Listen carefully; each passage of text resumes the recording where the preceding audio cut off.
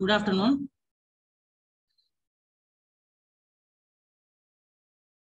Science and Tech on explanation discussion class பார்த்துட்டு இருந்தோம். அதுல 12 மார்க்ல மெட்டாவர்ஸ் அப்படின்ற டாபிக்க பார்த்தோம் இல்லையா? அது அங்கதான் இருக்கணும். பண்றீங்களா போயிட்டு உங்க அப்படி சும்மா மவுஸ்ல காட்டி கொடுத்தா போதும்.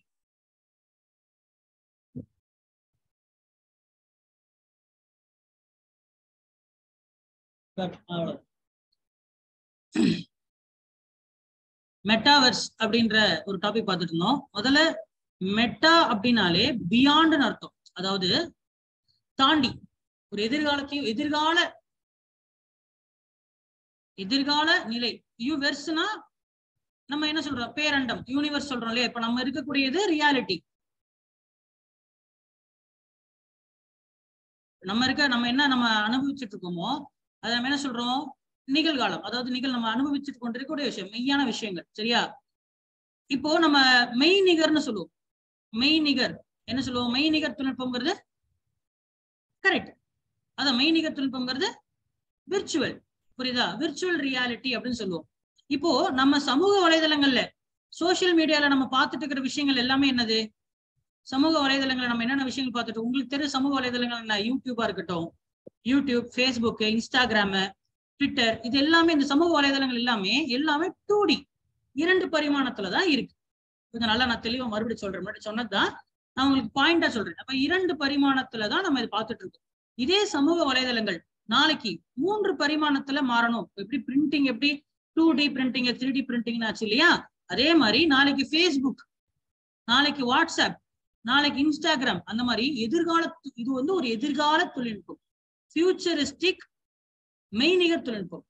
சரியா? ஃபியூச்சரிஸ்டிக் விர்ச்சுவல் ரியாலிட்டி அல்லது எக்ஸ்டெண்டட், எக்ஸ்ஆர்னு சொன்னேன் இல்லையா? ஆமா, சரியா? Extended reality. அப்போ இந்த விர்ச்சுவல் அப்படின்றது பாத்தீங்கன்னா, எப்போ நம்ம ஏதாவது எதுக்கு நமக்கு தேவை அப்படின்னா இதுதான். ஏதாவது நம்ம 2Dல அனுபவித்துக் கொண்டிருக்கக்கூடிய விஷயங்களை 3 பரிமாணத்துல நம்ம பாக்குறது. சொன்ன விளங்குதா? சோ ஆரம்பத்துல ஒரு சயின்ஸ் பிக்ஷனா தான் வந்தது, ஒரு கற்பனை, அறிவியல் கற்பனையாகத்தான் இது முதலாக வந்தது. 1992ல இது வந்தது. சரியா? அதுக்கான படங்கள்ல, இப்ப கூட ஒரு படம் சொன்னேன் இல்லையா? இந்த மாதிரி படங்கள்ல தான் அது இருந்திருக்கு. நிஜ உலகத்துல நம்ம எதுவுமே பரிசோதனை செய்யல. அப்ப பரிசோதனை செய்வதற்காக இப்பொழுது ஃபேஸ்புக் அதற்கான ஒரு முன்னெடுப்பை எடுத்திருக்காங்க. இனிஷியேட்டிவ் ஃபேஸ்புக் எடுத்திருக்காங்க. சரி, இன்ஃபேக்ட் அந்த மெட்டாங்கிற பேரை வச்சதே அவங்கதான். இப்ப நீங்க வாட்ஸ்அப்ல எது எடுத்தாலுமே ஃபேஸ்புக்னு இருக்காது, மெட்டான்ற சொல் தான் இருக்கும். அதற்கான காரணம் என்னன்னா, இப்பவே அவங்க பேர் வச்சுட்டாங்க. ஃபேஸ்புக், வாட்ஸ்அப், இன்ஸ்டாகிராம், இது 3மே ஃபேஸ்புக் உடையது. கூகுள், யூடியூப், இது எல்லாமே ஏபிசி, அதாவது ஆல்பபெட் இன்கார்பரேஷன், அதாவது கூகுள் கம்பெனி உடையது. சரிங்களா? கூகுள், யூடியூப் எல்லாமே ஆல்பபெட் இன்கார்பரேஷன், அதாவது கூகுள் கம்பெனி உடையது. ஃபேஸ்புக், வாட்ஸ்அப், இன்ஸ்டாகிராம், இது 3மே பாத்தீங்கன்னா, ஆமா, இது இந்த தொழில்நுட்பம் உடையது. அதாவது மெட்டாங்கிற தொழில்நுட்பத்துக்கு, அதாவது மெட்டாங்கிற கம்பெனி கீழே வந்துருச்சு. ஓகேங்களா? சோ இது இன்னும் வளர்ந்து கொண்டிருக்கக்கூடிய ஒரு இணைய தொழில்நுட்பம் தான். சரியா? வளர்ந்து கொண்டிருக்கக்கூடிய இணைய தொழில்நுட்பம். சோ சிம்பிளா நீங்க என்ன சொல்லிக்கணும் அப்படின்னா, இது சமூக வலைதளங்களை இரண்டு பரிமாணத்துல பார்த்துட்டு இருக்கோம். அது 3 பரிமாணத்துல மாறக்கூடியது. இது ஒரு எதிர்கால மெய்நிகர் தொழில்நுட்பம் அப்படின்றத நீங்க புரிஞ்சுக்கங்க. இதுல இப்போ நம்ம நிஜ உலகத்துல நம்ம அனுபவித்துக் கொண்டிருக்கக்கூடிய அனைத்து விஷயங்களையும் மெய்நிகர்ல கொண்டு வரப்போகுது. நான் சொன்னேன் இல்லையா? இப்போ நாமக்கல், சென்னைனா சென்னை, அப்படியே அங்க இருக்கக்கூடிய எல்லா விஷயத்தையும் என்ன கொண்டு வருவாங்க? நிஜ உலகத்துல கொண்டு வந்துருவாங்க. அதாவது நிஜ உலகத்துல இருக்கக்கூடிய விஷயத்த இணைய உலகத்துல கொண்டு வந்துருவாங்க. இது ஒரு இணைய உலகம் தான். மெட்டாவர்ஸ்னாலே அதுக்கு தமிழ் சொல் இல்லைன்னும் நம்ம என்ன வைக்கலாம், இணைய உலகம்னு வச்சாலுமே கரெக்டான ஒரு அர்த்தமா தானே இருக்கு.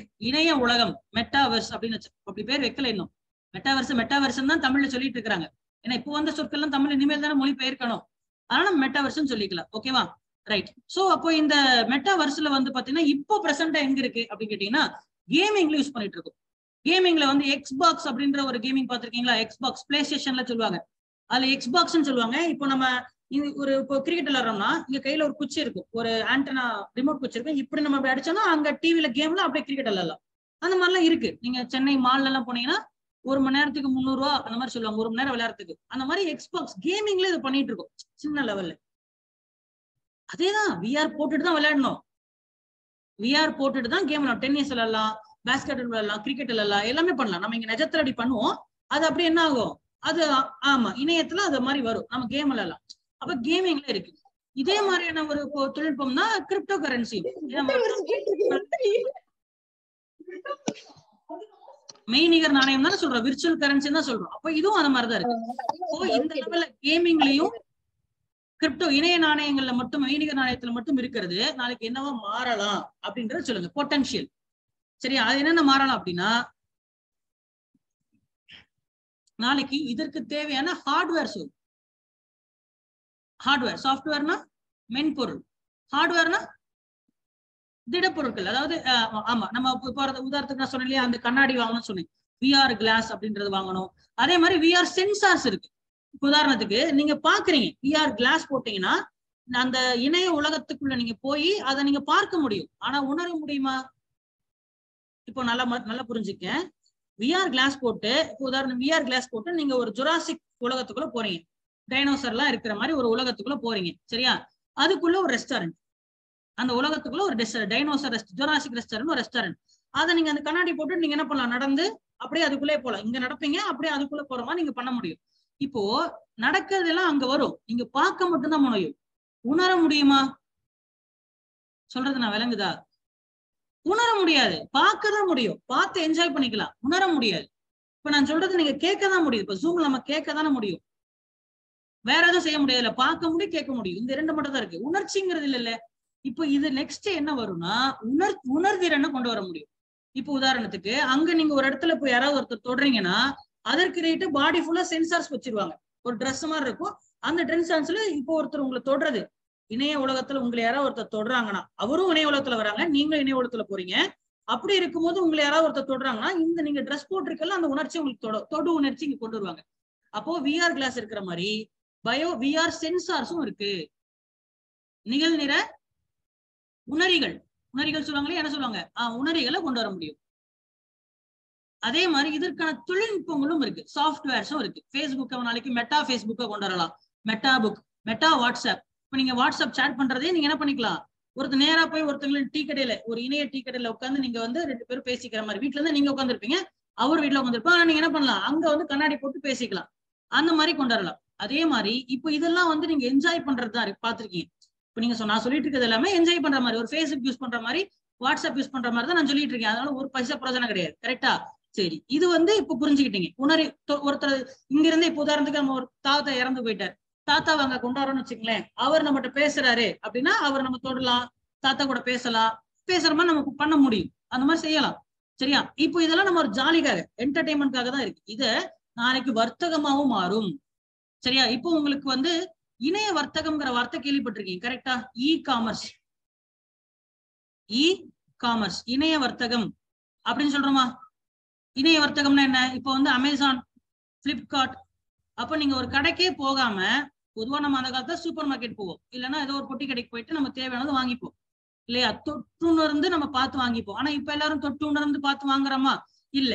ஒரு விஷயத்த பாக்குறோம், 3Dல இந்த மாதிரி சுத்தி பார்த்துக்கலாம், ஆனா நம்ம அந்த ஆன்லைன் ஆர்டர் பண்ணா வீட்டுக்கு வந்துடுது. கரெக்டா? நாளைக்கு இதவே உதாரணத்துக்கு இதே அமேசான் நாளைக்கு மெட்டாவர்ஸ்ல அமேசானா வந்ததுன்னா, நீங்க அந்த மளிகை கடைக்குள்ளேயே போவீங்க கண்ணாடி போட்டுட்டு, நீங்க அங்கேயே பார்க்கலாம், எக்ஸ்பிரி டேட் எடுத்து பார்க்கலாம். ரைட், இந்த பிஸ்கட் நியூட்ரி சாய்ஸ் பிஸ்கட் என்ன, ஓகே ரைட், அடுத்து பேஸ்கெட்ல போடலாம். இந்த மாதிரி நீங்க பண்ண முடியும். அப்போ இ காமர்ஸ்ங்கிறது இப்போ நீங்க பண்ணிட்டு இருக்கிறது. இப்போ இங்க வர்றது D commerce. D for decentralised commerce. நாளைக்கு வந்து இன்னொரு ஒரு 10 ஆண்டுகள்ல நீங்க அமேசானே அப்படின்றது வீட்டுல போனை மட்டும் தேய்க்காம கண்ணாடி போட்டு நீங்க சூப்பர் மார்க்கெட்டுக்குள்ளேயே போலாம், உட்கார்ந்த இடத்துல இருந்தே. சொல்றது விளங்குதா? நிறைய வந்துருச்சுமா, ஒன்னு ரெண்டு பண்ணிட்டு இருக்கிறாங்க, பட் நீங்க பாயிண்ட் எழுதுற அளவுக்கு நீங்க தெரிஞ்சுக்கணும். சரியா, நாளைக்கு நீங்க என்ன பண்ணலாம், இ காமர்ஸ் இந்த மாதிரி வந்து டீசென்ட்ரலைஸ் காமர்ஸ். டீசென்ட்ரலைஸ் என்ன, பொதுவா இப்போ ஒரு சூப்பர் மார்க்கெட் போய் பண்ணீங்கன்னா அது நார்மலான வர்த்தகம். சூப்பர் மார்க்கெட்டுக்கு போகாமலே இணையத்துல சூப்பர் மார்க்கெட்டுக்கு போனீங்கன்னா எல்லாமே பண்ணலாம். இப்போ ஒரு டெமோ கார் ஓட்டுறீங்க, இல்ல பூர்வீகால போய் இப்போ போன் எடுத்து பாக்குறீங்க இல்லையா, அதெல்லாம் போய் எடுத்து பார்க்கணும்னு சொல்றீங்க இல்லையா, இப்ப அமேசான்ல அப்படி பண்ண முடியாது. கரெக்டா? நாளைக்கு இந்த மாதிரி வந்துட்டா நாளைக்கு நிஜமாலுமே நீங்க ஒரு இணைய பூர்வீகாக்குள்ள போவீங்க, மெட்டாவர்ஸ் பூர்வீகாக்குள்ள போலாம். பூர்வீகா போன் கடை இருக்குல்ல, அதை சொல்றேன், அங்க போயிட்டு போன் எடுத்து யூஸ் பண்ணி பார்க்கலாம். சரி அவர் நல்லா இருக்கே ரைட், இந்த போனை பில் பண்ணிருக்கு. அதுக்கு முன்னாடி ஒரு ஆள் உட்காந்துருப்பாரு, அவரும் கண்ணாடி வீட்டுல போட்டுட்டு என்ன பண்ண ஒர்க் ஃப்ரம் ஹோம்ல அவர் வீட்டுல இருந்துட்டு கடை வெளியில் நின்று இருப்பாரு. சொல்றதுதான் நம்ம பார்ப்போம். அவர் பேசுவோம், அவரு நம்மகிட்ட பேசுவாரு, எடுத்து உணரலாம், பயோசென்சர் நமக்கு உணர முடியும். இதெல்லாம் பண்ணிட்டு என்ன பண்ணலாம், நம்ம பொருளை வாங்கிக்கலாம். அப்ப இதுதான் இது காமர்ஸா யூஸ் ஆகும்னு சொன்னேன். அதே மாதிரி இங்க இருக்கக்கூடிய நிலங்கள் எல்லாமே அங்கேயும் வரும்னு சொன்னேன்னா, இங்க இருக்கக்கூடிய நிலம் அங்கேயும் வரும், இங்க இருக்கக்கூடிய வீடுகள் அங்கேயும் வரும்.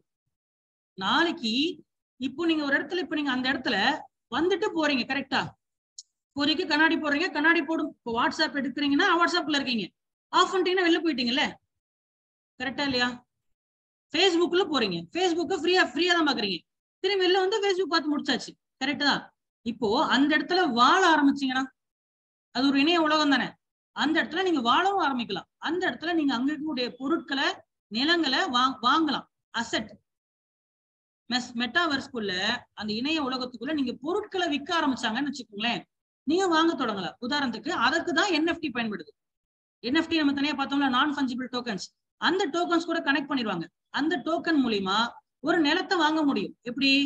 அந்த இணைய உலகத்திலேயே நீங்க ஒரு இடத்துக்கு போறீங்க, ஒரு மலை இருக்கு, அந்த மலையிலே பாக்குறீங்க, அது கீழே ஒரு நல்ல ஒரு தென்னந்தோப்பு, பெரிய ஒரு தென்னந்தோப்பு இருக்கு, சரிங்களா? அந்த தென்னந்தோப்பு நீங்க அந்த ஒரு ஏக்கர் தென்னந்தோப்பு எவ்வளோப்பா அப்படின்னு கேட்டா அவன் 1 பிட்காயின், இது 1/2 பிட்காயின் சொல்லுவான். ரைட்டுப்பா அப்படின்னு சொல்லி நீங்க என்ன பண்ணலாம், கொடுத்து அந்த இணைய உலகத்துக்குள்ள ஒரு நிலத்தை உங்களால வாங்க முடியும். அதுல வரக்கூடிய தேங்காய் எல்லாமே NFT கூட பேக் ஆயிருக்கு. அப்ப அந்த தேங்காவை எடுத்து நீங்க வியாபாரமும் பண்ண முடியும். சொல்றது புரியுதா? இங்க எப்படி ஒரு பொருளாதாரம் வருதோ அதே மாதிரி அந்த மெட்டாவர்ஸ்குள்ளேயும் ஒரு எக்கனாமி டெவலப் ஆகும். அதற்கு இப்ப நம்மகிட்ட என்ன இருக்கு, ஒண்ணு NFT இருக்கு, இன்னொன்னு இணைய நாணயங்கள் இருக்கு. இது மூலியமா, இந்த 2 விஷயங்கள் மூலியமா நீங்க அந்த இணைய உலகத்துக்குள்ள நாளைக்கு ஒரு பொருளாதாரத்தை கொண்டு வர முடியும். இந்த 2 விஷயங்கள் மூலியமா என்ன பண்ணலாம், அந்த இணைய உலகத்துக்குள்ளேயே நீங்க என்ன பண்ணலாம், பொருளாதாரத்தை கொண்டு வர முடியும். அப்ப டோட்டலா நம்ம இங்க இப்ப வாழ்ந்துட்டு இருக்கிற மாதிரியே நாளைக்கு அங்கேயும் உங்களுக்கு என்ன பண்ண முடியும், வாழ்க்கை கொண்டு வர முடியும். புரியுதா? இப்ப இதுல சப்போஸ் ஒரு பொருளை வாங்குறீங்கன்னு வச்சுக்கோங்களேன், நாளைக்கு 3D பிரிண்டிங் மிஷின் மட்டும் வீட்டுல இருந்துட்டா அந்த பொருள் அப்படியே என்ன 3D பிரிண்ட் ஆகி உங்க வீட்டுக்கு வந்துடும், நீங்க வெளியே போக தேவையில்லை. எதுக்காக இதெல்லாம் பண்ணிட்டு இருக்கோம்னு கேட்டீங்கன்னா சத்தியமா அதுக்கான பதில் தெரியாது. ஃபேஸ்புக் ஏன் நோண்டுறோம் கேட்டீங்கன்னா அதுக்கு பதில் தெரியுமா? கிடையாது இல்லையா? அதே மாதிரி இதுக்கும் இப்போதைக்கு நமக்கு பதில் தெரியாது. நான் நார்மலாவே நான் வாழ்ந்துக்கிறேன் சார், நான் மலை அடிவாரம் போயிட்டு நானே அங்க இருக்க தேங்காய் தோப்பம் தென்னந்தோப்பம் நானே வாங்கிட்டு போறேனே, நான் ஏன் இணைய உலகத்துக்குள்ள போயிட்டு அப்படி செய்யணும் அப்படின்னு கேட்டீங்கன்னா அதற்கான பதில் இல்லை. மொத்தத்துல என்னால செய்ய முடியும், தொழில்நுட்பம் இவ்வாறு வளர முடியும், அதனால் வளருகின்றது. தொழில்நுட்பத்தை என்னைக்குமே நம்ம நிப்பாட்ட முடியாது. இப்போதைக்கு பாயிண்ட் புரிஞ்சுக்கிட்டீங்களா? எக்ஸ்டெண்டட் ரியாலிட்டிங்கிற பாயிண்ட் இருக்கணும். அதுக்கப்புறம் 2 பரிமாண சமூக வலைதளங்கள் இன்று வரப்பொழுது 3 மாற முடியும். இதோட பயன்பாடுகள்னு சொன்னோம்னா என்னது, இப்பொழுது கேமிங்லயும் கிரிப்டோ கரன்சிலையும் இருக்கு. நாளைக்கு என்ன வரலாம், இணைய வர்த்தகம்ங்கிறது வந்து நாளைக்கு டி காமர்ஸ் என்ற தொழில்நுட்பம் வரலாம். அதே மாதிரி பொருளாதாரமும் வளர முடியும் அதுக்குள்ளேயே. அதற்கு பயன்படக்கூடியதான் NFTகள் அப்படின்றது. சரி, இதுல இருக்கக்கூடிய பிளஸ் அப்படின்றது நம்ம பிளஸ்ன்றது இந்த விஷயங்கள் நம்ம அனுபவிக்க முடியும். மைனஸ் அப்படின்னு பார்த்துட்டு நான் முன்னாடி ஒரு சொன்னேன் பாயிண்ட் சொன்னேன் இல்லையா, மைனஸ். என்ன மைனஸ் சொன்னேன், அந்த தொழில்நுட்பம்ல எல்லாரும் அடாப்ட் ஆகிறதுக்கு கொஞ்சம் நாட்கள் எடுத்துக்கும். சரி, யூடியூப் வந்து பல வருஷம் ஆச்சு, ஆனா எல்லாரும் யூடியூப் நோண்டுற இப்பதானே நோண்டுறீங்க. அந்த மாதிரிதான் மொபைல் போன். இப்போ 5G தொழில்நுட்பம் வந்துட்டா எல்லாரும் 5G போனுக்கு வேற மாறணும். அதுக்கு எல்லார் தலையிலையும் 20,000 மொய் விழுது. ஆமாவா இல்லையா? விழுமா விழாதா? அதான் போன் புதுசா வாங்கித்தான் ஆகணும். 5G போன் 5G வரல, ஆனா 5G போன் வந்துருச்சு. எல்லாரும் 5G போன் வாங்கிட்டு இருக்கோம். அப்போ எல்லார் தலையிலும் என்ன விழும், அந்த டெக்னாலஜி வாங்குறதுக்கு வந்துதான் ஆகும். நாளைக்கு குழந்தைங்க வந்துருச்சுன்னா வீட்டுக்கு முதல்ல குழந்தைங்க என்ன கேட்பாங்க, கேக் வாங்கி கொடு, பொம்மை வாங்கி கொடு. இனிமேல் என்ன கேட்கும், விஆர் கிளாஸ் வாங்கி கொடு, விஆர் சென்சாரை வாங்கி கொடு, நான் என் ஃப்ரெண்ட்ஸ் கூட நான் விஆர் போய் பிக்னிக் போறேன் அப்படின்ட்டு கிளம்பி போவாங்க. வீட்லயே உட்காந்து பிக்னிக் போவாங்க. சரி, இந்த மாதிரி போவாங்க. சோ அப்போ அந்த தொழில்நுட்பங்கள்லாம் ஒரு பெரிய விஷயம். அடுத்தது இது எல்லாமே என்ன அடிப்படையில் என்னன்னா, எல்லாத்தையும் வீட்லயே உட்காந்து மாவாட்டுறதா வேலையே. புரியுதா? அப்போ பிசிக்கல் இன்ஆக்டிவிட்டி வரும். இது எல்லாமே வீட்லயே உட்காந்து பண்றதுதான் இல்லையா? அப்போ உடல் செயல்பாடின்றி நம்ம இருக்கிறது வந்து பல இதுக்கு வந்து வழிவகுக்கும். அதே மாதிரி நீங்க இணையத்துக்குள்ள போகும்போது உங்களுடைய தரவுகள் இணையத்துல பகிரப்படுகிறதா?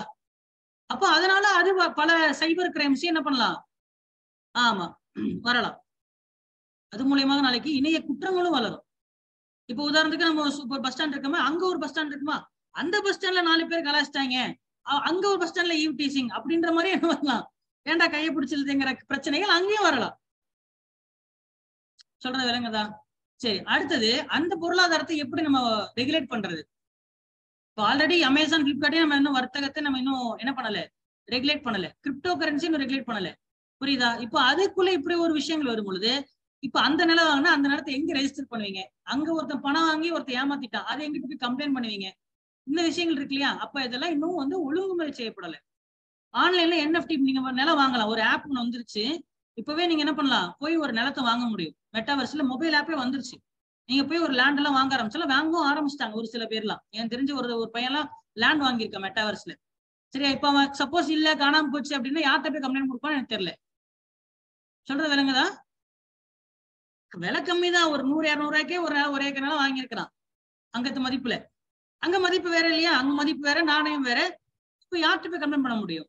அப்ப தரவுகளுடைய பாதுகாப்பு, புரியுதா நான் சொல்றது? அதே மாதிரி யார் ஒழுங்குமுறைப்படுத்துறது, இந்த மாதிரியான பல பிரச்சனைகள் வந்து வரும்.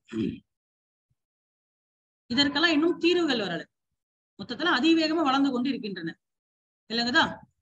சரி, இப்போ உங்களுக்கு நிறைய பாயிண்ட்ஸ் கிடைச்சிருக்கும் நம்புறேன். அடுத்து வந்து என்ன பார்க்கணும் நம்ம 15 மார்க்ல வந்து ஜெனட்டிக்கலி மாடிஃபைடு GM கிராப்ஸ் சொல்லியிருப்பேன். GM கிராப்ஸ் அப்படின்னா நம்ம தெரிஞ்சுக்க வேண்டியது என்னது? மரபணு மாற்றப்பட்ட பயிர்கள். மரபணு முதல்ல எதுக்கு மாத்தணும்? மரபணு மாற்றம் மூலியமா என்ன பயன்? மரபணு மாற்றம் மூலியமா குறிப்பிட்ட சில குணாதிசயங்களை கொண்டு வர முடியும் தாவரங்கள்ல. அந்த தாவரங்கள் ஒண்ணு ஹைபிரிடா வள வைக்கலாம். தாவரங்கள்ல சில குணாதிசயம் கொண்டு வரலாம். என்ன மாதிரியான குணாதிசயங்கள் அப்படின்னா, கிளைமேட் ரெசிலியன்ட் கிராப்ஸ் உருவாக்கலாம். அதாவது பல காலத்திற்கு, அனைத்து காலத்திற்குமே பொருந்தி வளரக்கூடிய செடிகள். பிறகு பூச்சிக்கொல்லி குணாதிசயங்களுடைய செடிகள்,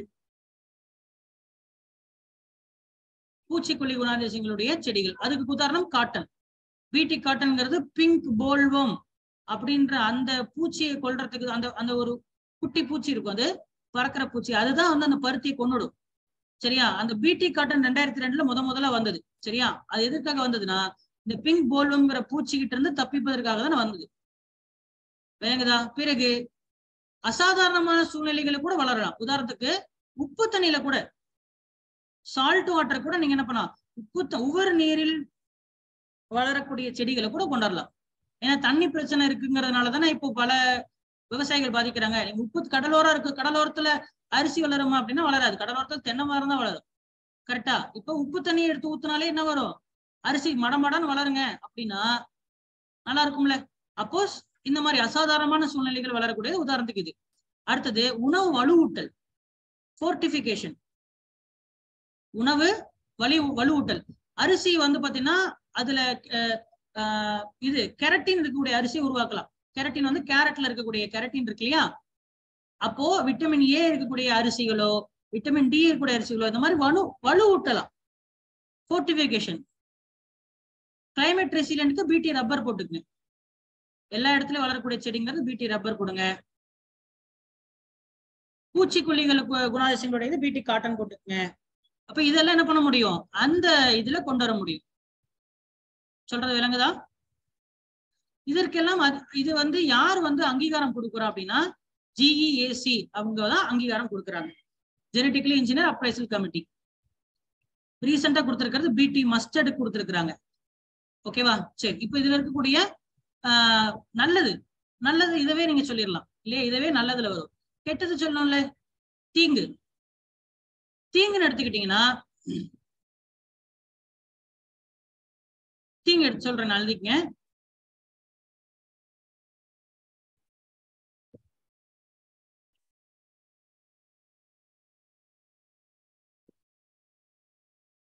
அங்கீகாரம் வழங்கப்படாத, நான் அப்ரூவ்டு, அங்கீகாரம் வழங்கப்படாத சில விதைகளை, சில செடிகளை விவசாயிகள் வளர்த்து வருகிறார்கள். உதாரணத்துக்கு பிடி பிரிஞ்சால் அங்கீகாரம் வழங்காமலே என்ன வந்துச்சு?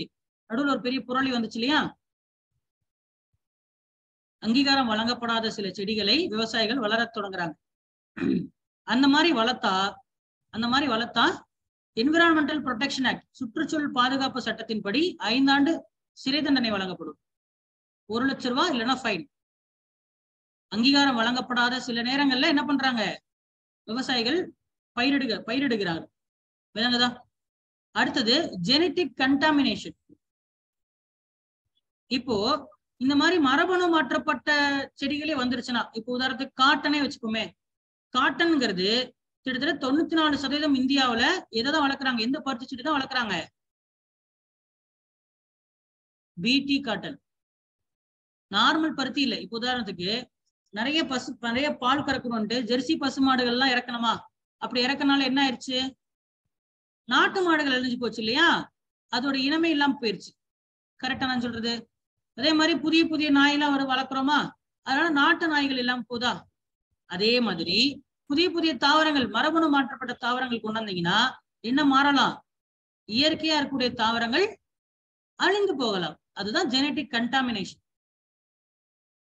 சொல்றது விளங்குதா? Genetic contamination. ஓகே. அதே மாதிரி உணவு வலுவூட்டல் செய்யறோம் இல்லையா? அதுல ஃபோர்ட்டிஃபை பண்றோம். அப்போ அந்த மாதிரி பண்றதுனால மக்களுக்கு திடீர் அலர்ஜிக் ரியாக்ஷன் வரலாம்.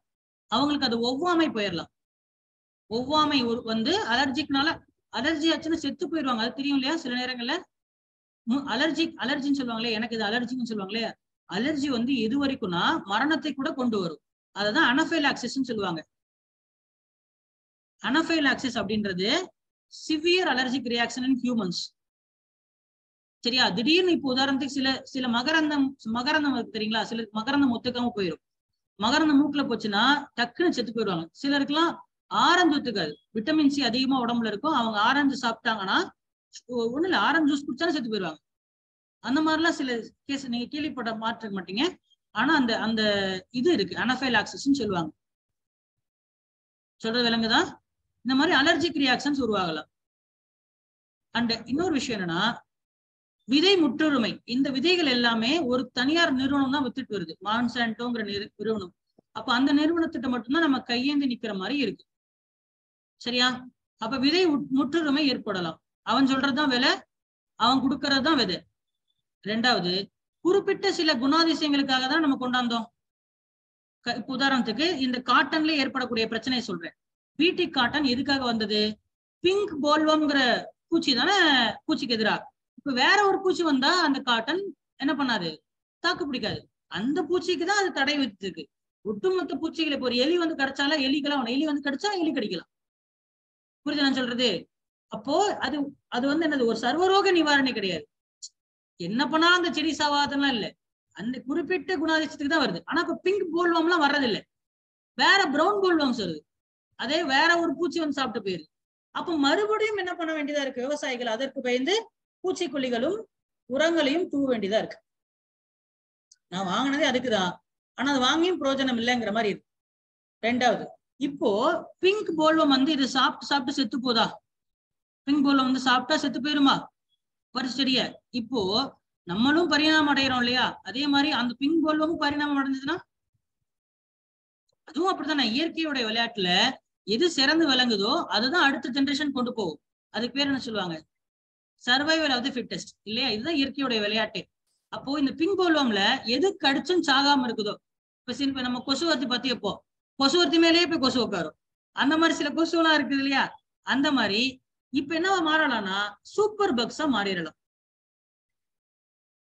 அதேதான் அதே மாதிரி இல்ல, அதுதான் அதேதான் ஆன்டி மைக்ரோபியல் ரெசிஸ்டன்ஸ் மாதிரி. புரியுதா? அந்த பூச்சிகள் பெரிய சூப்பர் பக்ஸா மாறிடும்.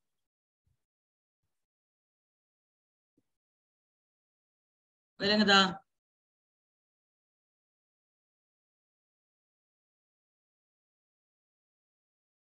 அவ்வளவுதான்.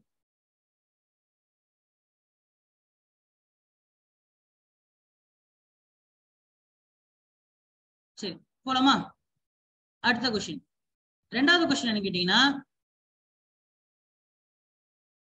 ரெண்டாவது கொஸ்டின் என்னப்பா? ரெண்டாவது கொஸ்டின். அதாவது என்ன கேள்வி? அதாவது தடுப்பூசிகளுடைய உருவாக்கம் மற்றும் அதன் தடை செய்யப்பட்ட அவசரகால பயன்பாட்டில் ஈடுபட்டுள்ள பல்வேறு பங்குதாரர்களின் பல்வேறு நெறிமுறை சிக்கல்கள் மற்றும் நலன்களை பற்றி விவாதிக்கும். ஃபர்ஸ்ட் கொஸ்டின் தான். அதுலயே ரெண்டு விஷயம் இருக்கு. என்ன விஷயம் இருக்கு அப்படின்னா, நெறிமுறை சிக்கல்கள், எத்திக்கல் கன்சர்ன், மற்றும் யாரெல்லாம் பாதிக்கப்படுகிறார், ரெண்டு விஷயம் இருக்கா?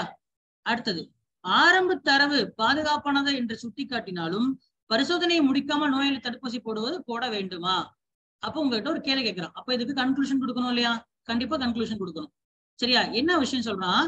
அப்ப முதல் விஷயம் என்ன? முதல் கேள்வி என்ன? அதாவது இது என்ன கேள்வி அப்படின்னா, தடுப்பூசி பரிசோதனை என்ன கேள்வி? தடுப்பூசி பரிசோதனை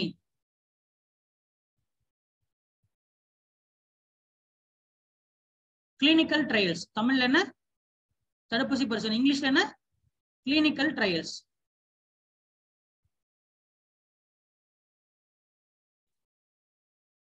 இப்போ கோவிட் வேக்சின்கள் நம்ம தயாரிச்சோம். சரியா? பாரத் பயோடெக் நிறுவனமா இருக்கட்டும், இல்ல சீரம் இன்ஸ்டிடியூட் ஆஃப் இந்தியா அப்படின்ற நிறுவனமா இருக்கு. இந்த நிறுவனங்கள் தான் இந்தியால என்ன பண்ணாங்க? முதலா தடுப்பூசிகளை கொண்டாந்தாங்க. சரியா? அப்படி கொண்டு வரும் பொழுது என்ன சிக்கல்கள் வந்துச்சுன்னா, அந்த தடுப்பூசி பரிசோதனைங்கிறது பல நடவடிக்கைகள் நடக்கும். முதல்ல வந்து அதாவது வெர்மின் ஸ்மெல்ல சோதிப்பாங்க. வெர்மின் அப்படின்னா அதை கொன்னா பிரச்சனை இல்லை, அதான் வெர்மின். என்னது வெர்மின்? வெர்மின் என்றால் என்ன உயிரினங்களை நம்ம கொன்னா பிரச்சனை இல்லையோ அதெல்லாம் வெர்மின்ல வரும். உதாரணத்துக்கு வாத்து, கோழி, இதெல்லாம் வேற கொன்னா யார கேட்கறாங்களா? ஆடு, தவளை, எலி, இதெல்லாம் என்னது? இயற்கையில வெர்மின் என்று சொல்லுவாங்க. அட்டவணை 5ல இருக்கக்கூடிய விலங்குகள். வனவிலங்கு பாதுகாப்பு சட்டத்துல அட்டவணைப்படுத்தியிருப்பாங்க. அட்டவணை 1 யாரும் தொடக்கூடாது, அட்டவணை 2ங்கிறது அதுக்கு அடுத்தது, அப்படின்னு 5 அட்டவணைகள் இருக்கு. அதுல அட்டவணை 5ல வர்றது சொன்னா எவனும் கேட்க மாட்டான். அது அந்த அட்டவணை 5ல கூடிய விலங்குகளுக்கு பேர் என்ன? வெர்மின். புரியுதா? ஆமா. நீங்க நார்மலா சோதனை விலங்குகள் மீது சோதனை எழுதுங்க, இல்ல தமிழ்ல வெர்மின்னே எழுதலாம், மீன் எழுதலாம். அப்ப அதன் மீதுதான் முதல்ல என்ன பண்ணுவாங்க? பரிசோதனை செய்வாங்க. அதுக்கப்புறம் தான் மனிதர்கள் மீது சோதனை செய்வாங்க. இந்த மனிதர்கள் மீது சோதனை செய்யும் போது முதல் கேள்வி என்ன? இதுதான் ஸ்டெப்பு, பரிசோதனையுடைய ஸ்டெப்பு. யார் எந்த பங்குதாரர்களா பாதிப்படைகிறார்கள் அப்படின்னு சொன்னோமா, என்னென்ன விஷயங்கள் வருதுன்னு சொல்றேன். முதல் விஷயம் எழுதிக்கிறீங்களா? இது இந்த கொஸ்டின் உங்களுக்கு ஆன்சர் கிடைக்காது, அதனாலதான் சொல்றேன், ப்ராப்பரா எழுதிக்கங்க. இப்போ பொதுமக்கள் மீது நீங்க பரிசோதனை செய்யும் பொழுது, சரிங்களா, அதுல தவறான தடுப்பூசிகளை போடும் பொழுதும், சரியா, ஒழுங்காக பரிசோதனை செய்யாத தடுப்பூசிகளை அவசரமாக நம்ம போடும் பொழுது, ஏன்னா பெரிய ரேஸ் வந்துடும். எவன் முதல்ல செய்யறானோ அவன் தான் லாபம் அடைய போறான். கரெக்டா? மார்க்கெட்ல எது முதல்ல வந்துச்சுங்கிறதான பிரச்சனையா இருந்தது. அப்ப வரும் பொழுது பல உடல்நிலை குறைபாடுகள் வரும். சரியா? என்ன மாதிரியான உடல்நிலை குறைபாடுகள்னா, இப்ப நான் சொன்னேன் இல்லையா, அனஃபைலாக்சிஸ் சொன்னேன் இல்லையா, தமிழ்லயும் அதேதான், அனஃபைலாக்சிஸ். சரியா? அதாவது அனஃபைலாக்சிஸ்னா என்ன? சிவியரான அலர்ஜிக் ரியாக்ஷன், செத்து போயிடுவாங்க டக்குன்னு. அதுக்குதான் பொதுவா உங்க உடம்புல வந்து ஒரு நார்மல் ஊசி போட போறாங்கனாலே முதல்ல தோல் மேல போடுவாங்க. தோல் மேல போட்டு சில ஊசிகள்லாம், அதாவது ஆன்டிபயோட்டிக் ஊசி எல்லாம் இருக்கு இல்லையா, ஆன்டிபயோட்டிக் ஊசி என்ன சொல்லுவீங்க? டிடி வந்து ஓகே, ஆன்டிபயோட்டிக்.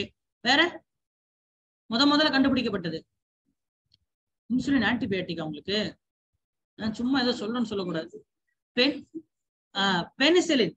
பெனிசிலின்னா சிவியர் ஆன்டிபயோட்டிக்கான ஊசி. அதெல்லாம் அது உடனே எடுத்தோடனே உடம்புல போட மாட்டாங்க, முதல்ல தோல் மேல போடுவாங்க. தோல் மேல போட்டோடனே வீங்கும்.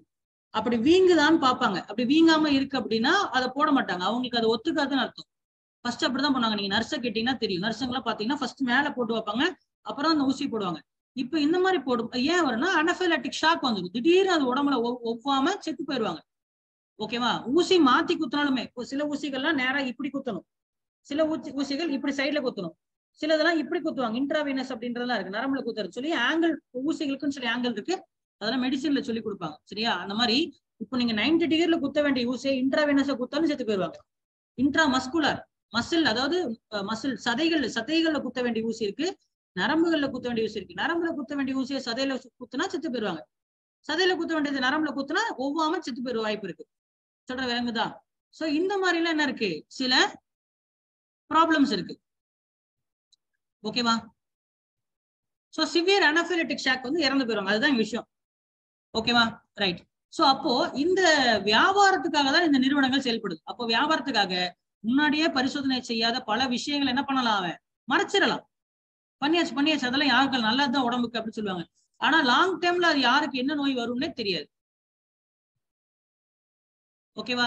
இப்ப நான் சொன்னேன் இல்லையா, இப்போ பொதுவா ஒரு மருந்து ஒண்ணு உள்ள வருதுன்னா அது இந்த இந்த ஆங்கிள் தான் குத்தணும் இருக்கும்.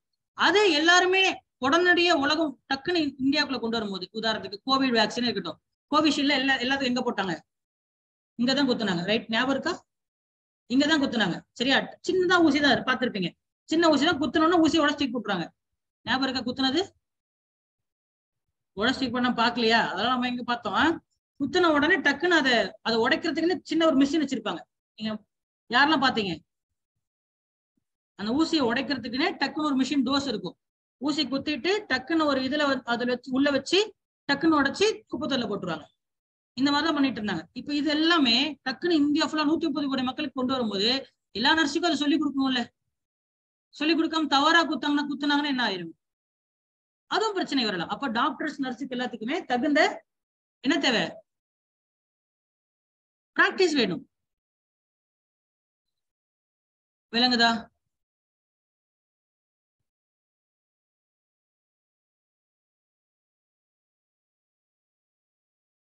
இப்ப இதெல்லாம் கட்டுப்படுத்துறது யாரு? இந்தியாவில வந்து இப்போ எப்படி உயிரி தொழில்நுட்பம்னா ஜிஏசி வருது, கரெக்டா? இப்போ இந்த மாதிரி மருந்துகள்னா அது யாருடைய கட்டுப்பாட்டுல வரும்? Drug controller general of India, DCGI, drug controller general of India. தனி ஒரு அதிகாரி இருக்குதாரு, முகமை இருக்கு. மருந்து கட்டுப்பாட்டு ஜெனரல், இந்தியாவுடைய மருந்து கட்டுப்பாட்டு ஜெனரல், அவங்களுடைய கட்டுப்பாட்டுல தான் இது எல்லாமே வருது. சரியா? அவங்க ஒரு பொறுப்பேற்றுக்கணும். அவங்க தான் அதை ஒழுங்குமுறை செய்யறதே. ஒரு மருந்து கரெக்டா பரிசோதனை செய்யப்பட்டிருக்கா, பொதுவா கிளினிக்கல் ட்ரையல்ஸ் பண்ணிருக்காங்களா அப்படின்றதெல்லாம். அதே மாதிரி கிளினிக்கல் ட்ரையல்ஸுக்கு வந்து மக்களை கூப்பிடுறாங்கல்ல, மக்கள் மேல சோதனை செஞ்சு ஒரு இது கொடுக்குறாங்களே, அதெல்லாம் காசுக்கு கொடுக்குறாங்க. புரியுதா? வந்து இந்த ஊசி ட்ரை பண்ணிட்டு போட்டீங்கன்னா உங்களுக்கு 5000 ரூபாய் காசு, 10,000 ரூபாய் காசுன்ட்டு. அப்ப ஏழை எளிய மக்கள் தான் வந்து பாதிப்படைகிறாங்க. செத்தாலும் தெரியாது. இந்த படத்துல வந்து பாத்தீங்களா, ஈன்னு ஒரு படம் வந்துச்சு தெரியுமா? இந்த ஒரு படமே வந்துச்சு, வந்து 10 வருஷம் இருக்கும். அப்ப அந்த கிளினிக்கல் ட்ரையலை பத்தி எல்லாம் தமிழ் படம், ஈன்ற பேர்ல தமிழ் படம். தானே அந்த பேரு. அந்த மாதிரி பணத்துக்காக வேண்டி உங்க பரிசோதனை செய்து வந்து கொள்வார்கள். சரிங்களா? சோ அப்போ இந்த மாதிரியான நம்ம என்ன கேள்விங்க, எந்த பங்குதாரர்களும் ஈடுபடுகிறாங்க. இப்ப இவ்வளவு பங்குதாரர்கள், நர்ஸு, நலிவடைந்த நபர்கள் ஊசி போட்டதுக்கு வந்து கொள்வாங்க. சரியா? ஊசி போட்டோன்னா சில பேருக்கு ஷாக் வந்து செத்து போயிட வாய்ப்பு இருக்கு.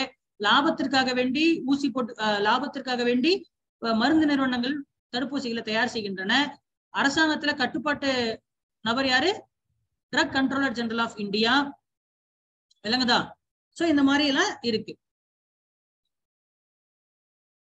சரியா? இது ஓகே. அடுத்தது எத்திக்கல் இஷ்யூஸ். என்னென்ன பிரச்சனைகள் இருக்கு அப்படின்னா, முதல்ல ஒரு ஊசி போட்டுக்கணும்னா அதை பத்தின தகவல் நம்ம தெரிஞ்சுக்கணுமா தெரிஞ்சுக்க கூடாதா? அப்ப நமக்கு அந்த தகவல் அறியும் உரிமை நமக்கு இருக்கு. போட்டுக்கிறதுக்கு எப்படி அவங்க போடணும்னு அவங்க சொல்றாங்களோ அதே மாதிரி நமக்கு வேண்டான்னு சொல்றதுக்கு நமக்கு உரிமை வேணும் வேணாமா? Right to refuse. எனக்கு அந்த ஊசி வேண்டாம், நான் வந்தேன்னா செத்து போறேன், உனக்கு தேவையில்லை அப்படின்ற அந்த ரைட் டு ரெஃப்யூஸ் இருக்கு. ஆரம்ப காலகட்டத்துல முதல்ல ஒரு சோதனை கொண்டு வராங்கன்னு வச்சுக்கோங்களேன், அதை நீ கட்டாயமா போடணும் அப்படின்னு நம்மளை கட்டாயப்படுத்துறது சரியா தவறு? தப்புதான் அது. போலியோ போன்ற ஊசிகளை போடுறாங்கன்னா பல வருஷம் போட்டுட்டு இருக்கிறாங்க, ஓகே. ஆனா கோவிட் நம்மகிட்ட ரைட் டு ரெஃப்யூஸ் இருந்துச்சு. நம்ம கிட்ட எல்லாத்தையும் புடிச்சு போறவரெல்லாம் கூப்பிட்டு குத்தி விட்டு அனுப்பிச்சுட்டாங்க இல்லையா? அப்ப நமக்கு ஒரு அடிப்படை உரிமையை பாதிக்குது இல்லையா? நான் என்ன சாப்பிடணும், நான் என்ன போடணும், என்னுடைய அடிப்படை அந்தரங்க உரிமைகள்ங்கிறது எனக்கு ஒரு அடிப்படை உரிமைனா, எனக்கு அந்த ஊசி வேண்டான்றதா எனக்கு ஒரு உரிமைதான். Right to refuse. சொன்ன விளங்குதா?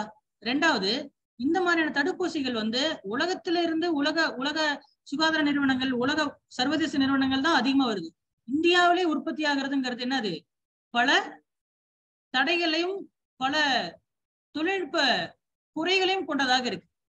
அதாவது இந்தியாவில் தயாரிக்கப்பட்ட தடுப்பூசிகள்ங்கிறது ரொம்ப குறைவே. சரியா? அதுக்கு என்ன கொண்டு வரணும்? அதற்கு ஸ்டெப்ஸ் எடுக்கணும். லாபத்திற்காக வேண்டி மட்டுமே ஒரு தடுப்பூசி கொண்டு வராங்க அப்படின்னா அது மக்களுடைய நன்மைக்கும் அப்படின்றதும் அதுல பொருட்படுத்த வேண்டும். சொல்ற விளங்குதா? அதே மாதிரி ஒரு தடுப்பூசி போறாங்கன்னா அது ஒருவருக்கு எப்பன்னா ஒரு 60 நாள் 70 நாள் தான் செக் பண்ணி விட்டுடுவாங்க. உடம்புக்கு ஒன்னும் ஆகலையா, குணமாயிருச்சா, போன்னு விட்டுருவாங்க. ஆனா லாங் டேர்ம் எஃபெக்ட்ஸ் பாக்குறது இல்லை. நீண்ட நேரத்துக்கு அதோடைய பாதிப்புகள் அப்படின்றது. ஏன்னா சிலருக்கெல்லாம் 5 வருஷம் கழிச்சு வரலாம், சிலருக்கு 10 வருஷம் கழிச்சு கூட அந்த நோய் பிரச்சனை வரலாம். சொல்ற விளங்குதா? அப்போ லாங் டேர்ம் எஃபெக்ட்ஸ் பாக்குறாங்களா? அந்த மாதிரி பாக்காதனால என்ன இருக்கும், ஒன்லி மெடிக்கல் எமர்ஜென்சி தான் பாக்குறான். போடுற ஒன்னும் ஆகல, கிளம்பு அப்படின்ட்டுருவாங்க. ஆனா லாங் டேர்ம்ல பாக்குறாங்களா? இல்ல. இதுக்குன்னு சொல்லிட்டு ஒரு எக்ஸ்பர்ட் கமிட்டி வைக்கணும். ஒரு ஊசி வைக்கிறாங்கன்னா அது வந்து அட் பிரசன்ட்ல எத்தனை பேருக்கு பாதிப்படைஞ்சிருக்கு, அவங்க என்னென்ன குறைபாடுகள் சொல்றாங்க, அதெல்லாம் என்ன பண்ணணும் பாக்குற மாதிரி இருக்கும். நிறைய இப்ப ரீசெண்டா வந்து கோவிட் போட்டவங்களுக்கு பாத்தீங்கன்னா 5 மாசம் 6 மாசம் அக்குள்ள நீர் கட்டி வந்துருது. நிறைய பேருக்கு அது உங்களுக்கே தெரியாது. நீங்க தொட்டு பாத்தீங்கன்னா உங்களுக்கு தெரிஞ்சிருக்கு. கை தூக்க முடியாம 4 நாள் ஆச்சு சில பேருக்குலாம். சில பேர் யாரும் சாகல. ஆனா பாத்தீங்கன்னா உடம்புல லிம்ஃப் நோடுன்னு ஒண்ணு இருக்கு. லிம்ஃப் நோடு கேள்விப்பட்டிருக்கீங்களா? Lymphatic gland. அதுல ஆக்சிலரி லிம்ஃபோடனோபதின்னு சொல்லுவாங்க. அதாவது கரங்கள்ல அதே மாதிரி தொடைகள் அந்த இடத்துல பாத்தீங்கன்னா லிம்ஃப் நோடு வீங்கி இவ்வளவு பெருசு இருக்கும். பொதுவா அது ஒரு நோய் வந்துச்சுன்னா ஒரு வாரம் 2 நாள் இருக்கும். சரி, அவ்வளவுதான் இருக்கும். ஆனா பல மாசங்களாக 6 மாசம் 1 வருஷமாகவும் என்னது அந்த மாதிரி லிம்ஃபோடனோபதி வருது. சரியா? பொதுவா அது எது வரும்னா உடம்பு வேற ஏதோ ஒரு நோய்க்காக தான் அது வரும். ஆனா இந்த மாதிரி தடுப்பூசி போட்டதுனால ராங் டயக்னோஸ் ஆயிருக்கு. இப்போ உங்களுக்கு இதுவா மேபி இந்த பிரச்சனையா கூட இருக்கலாம். நீங்க டயக்னோஸ் அப்புறம் பார்த்தா அது கோவிட் போட்ட ஊசினால வந்ததா இருக்கும். சொல்றது புரியல? ராங் டயக்னோசிஸ் ஆகிறதுக்கு வேற ஒரு நோய்க்கு வரக்கூடிய சில உபாதைகள் ஊசி போடுறதுனால வரும். அப்போ இந்த நோயா அந்த நோயா நம்ம டாக்டர் தெரிஞ்சுக்கிறதுக்கு என்னது பல பிரச்சனைகள் இருக்கு.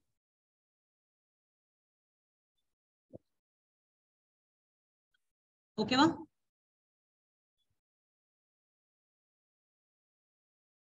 சரி, அடுத்த கேள்வி போலமா? நீங்க எப்படி எழுதணும் புரிஞ்சா? ஸ்ட்ரக்சர் பண்ணி சொல்றேன். இங்க பாருங்க, இப்ப கேள்வி பாருங்க. கேள்வி என்னன்னு சொல்லலாம். இங்க பாருங்க, அதாவது தடுப்பூசி போடுறதுல எந்தெந்த பல்வேறு பங்குதாரர்கள் இருக்கிறாங்க. சரியா? அதே மாதிரி பல்வேறு அறநெறி பிரச்சனைகளும் வருது, நெறிமுறை பிரச்சனைகளும் வருது. விளங்குதா? அதாவது அவசரம் பண்ணும் பொழுது. ஓகேவா? அதான் முதல் ஸ்டேட்மெண்ட். ரெண்டாவது, இப்போ ஒருத்தருக்கு சோதனை செய்வதற்கு முன்னதாகவே நம்ம கொடுக்கறது பாதுகாப்பானதா அப்படின்ற ரெண்டாவது. புரியுதா நான் சொல்றது? முதல் கொஸ்டின் நம்ம என்ன எழுதணும்? முதல் கொஸ்டின்ல இது கிளினிக்கல் ட்ரையல்ஸ். இப்போ ரீசன்ட்லி கோவிடுக்காக சீரம் இன்ஸ்டிடியூட் ஆஃப் இந்தியாவா இருக்கட்டும், பிறகு பாரத் பயோடெக் நிறுவனமா இருக்கட்டும், இதை அவசரமாக நம்ம கிளினிக்கல் ட்ரையல்ஸ் பண்ணாம தான் பண்ணும் அது. கரெக்டா?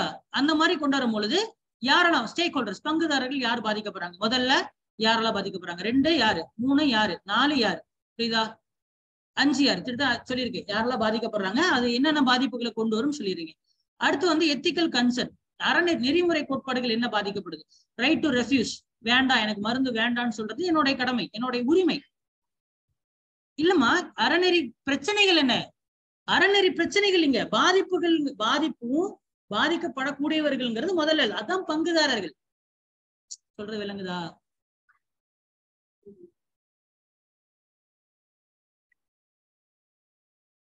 யாரெல்லாம் பங்குதாரர்கள்னா யாரெல்லாம் அதுக்குள்ள வராங்களோ அவங்க பங்குதாரர்கள்.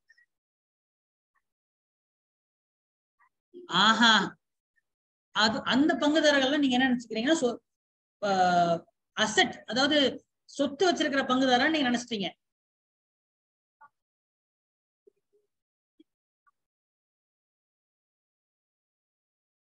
பொதுவா ஒரு சமூகவியல்ல சோசியல் இஷ்யூஸ், இப்போ மேட்டர்னு சொல்லுவோம். மேட்டர்னா இல்ல ஸ்டேட்னு சொல்லுவோம். ஸ்டேட்னா இங்கிலீஷ் பாலிட்டியில ஸ்டேட்னா நாடு, தமிழ்நாடை பொறுத்த வரைக்கும் மாநிலம். புரியுதா? இதுவே சைக்காலஜில ஸ்டேட்னா மனநிலை, என்ன ஸ்டேட்ல இருக்கீங்க அப்படின்றது. இதே பிசிக்ஸ்ல ஸ்டேட்னா என்னது? சாலிடா, லிக்விடா, கேஸா, எந்த நிலையில இருக்கு, திரவ நிலையா திட நிலையான்னு. அப்போ ஒரே பொருள் பல்வேறு சப்ஜெக்ட்ல மாறுதா? அந்த மாதிரி எக்கனாமிக்ஸ்ல பங்குதாரர்னா சொத்து வச்சிருக்கிறாங்க, சொத்து வைக்காதவங்க அந்த பங்குதாரர். சமூக பிரச்சனைகளை பங்குதாரர்னா என்ன அர்த்தம்னா, யாரெல்லாம் அதுல ஈடுபட்டுள்ளார்களோ அவங்க பேர் தான் பங்குதாரர்கள். இப்போ ஒரு கிளாஸ் ரூம்ல யாரெல்லாம் பங்குதாரர்கள்? நடத்துறேன்னா ஸ்டூடெண்ட்ஸ், ஏர்டெலோ ஜியோவோ அவங்க பங்குதாரர் தானே ஒரு கிளாஸ்ல. ஜூம்ங்கிற கம்பெனி, ஹெச்பிங்கிற லேப்டாப், சரியா, நம்ம இங்க உட்கார்ந்து இருக்கிற ஆபீஸ், இவங்க எல்லாருமே பங்குதாரர்கள் தான். கொடுக்குற கரண்ட் கொடுக்குற டிஎன்இவி இதெல்லாம் இருந்ததானே இந்த பங்குதாரர்கள். அந்த மாதிரிதான். அப்போ ஒரு தடுப்பூசி போறதுல யாரெல்லாம் பங்குதாரர்கள் அப்படின்றத அங்க கேள்வியே. அப்புறம் நெறிமுறை பிரச்சனைகள் என்ன வருதுங்கிறத சொல்லிடணும். கடைசி என்னது, இப்படி அவசரமா கொடுக்கறது சரியா அப்படின்னு கேட்டிருக்காங்கல்ல, அப்படி அவசரமா கொடுக்க கூடாது அப்படின்னு சொல்லி நீங்க என்ன பண்ணணும். அதுக்குதான் சொன்னேன், இதுக்கு வந்து லாங் டேர்ம் எஃபெக்ட்ங்கிறத பார்க்கணும். இதுக்குன்னு சொல்லி ஒரு ரிவ்யூ கமிட்டி ஒண்ணு வைக்கணும் அப்படின்ற கன்க்ளூஷன்ல போட்டு முடிக்கிறீங்க.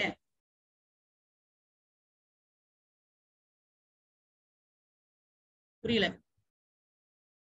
புரிஞ்சுச்சா? சரி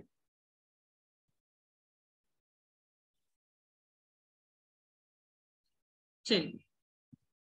உலக அளவுல பார்க்கும்போது வெளிநாடுகள்ல வந்து சிறந்த கண்டுபிடிப்பாளர்களாக இந்தியர்கள் இருக்கிறாங்க. சரி, எல்லா பெரிய நிறுவனத்திலையும் இந்தியன் தான் இருக்கிறான் இல்லையா? நாசால பார்த்தா இந்தியன் சயின்டிஸ்ட் தான் இருக்கிறான். சரியா? கூகுள்ல சுந்தர் பிச்சை இருக்கிறாரு. சரியா? சர்ன் அணு ஆராய்ச்சி செய்யக்கூடிய மிகப்பெரிய ஐரோப்பிய நிறுவனத்துல சுவிட்சர்லாந்துல அங்கேயும் இந்தியர்கள் தான் இருக்கிறான். WHO இந்தியர்கள் தான் இருக்கிறாங்க. எல்லாருமே இந்தியர்கள் தான் இருக்கிறாங்க. பட் ஆனா இந்தியர்கள்ல அவங்க இந்தியாவிலேயே அவங்க இல்ல அப்படின்ற கேள்வி புரிஞ்சிருக்கும் இல்லையா? சோ அப்போ இங்க வந்து 3 கேள்வி 3 இருக்கு. வெளிநாடுகள்ல இந்தியர்கள் இருக்கிறாங்க, ஆனா இந்தியாவில அது வெளிப்பாடு இல்லை, அறிவியல் வெளிப்பாடு இல்லை, ஆராய்ச்சி வெளியீடுகள் குறைவாக உள்ளது. ஆமா, குறைவாக இருக்குன்னு நீங்க சொல்லிட்டா போதும். நான் சொன்னதை நீங்க சொல்லணும், நீங்க மாத்தி சொல்ல வேண்டாம். எக்ஸாம்பிள்ஸ், ஆமா எக்ஸாம்பிள்ஸ் இல்ல, அதை சொன்னா போதும். ஓகேவா? எக்ஸாம்பிள்ஸ் கண்டிப்பா தேவைப்படும். 2வது அதற்கு காரணம் என்ன, அதான் அதோட இது. ஓகேவா? 3வது அதற்கான தீர்வு. புரியுதா நான் சொல்றது? சோ முதல்ல ஏன் ஃபாரின்ல இருக்கிறாங்க? ஓகேவா? அதுக்கு வந்து காரணம், இந்தியாவுல வந்து ஜிடிபி, அதற்கு செலவிடப்படக்கூடிய ஜிடிபி இருக்கு இல்லையா, அது ரொம்ப கம்மி. இப்போ பாதுகாப்புக்குன்னு சொல்லி பார்த்தோம்னா இந்தியா 2.5% ஜிடிபியை பாதுகாப்பு துறைக்கு செலவு பண்ணுது. என்னது என்ன 0.6? சத்தமா சொல்லுங்க. இல்லைங்க, இந்தியாவுல டிஃபென்ஸ் செக்டர் இருக்கா, பாதுகாப்பு டிஆர்டிஓக்குன்னு சொல்லி நம்ம செலவு பண்றது ஜிடிபில 2.5% செலவு பண்றோம்.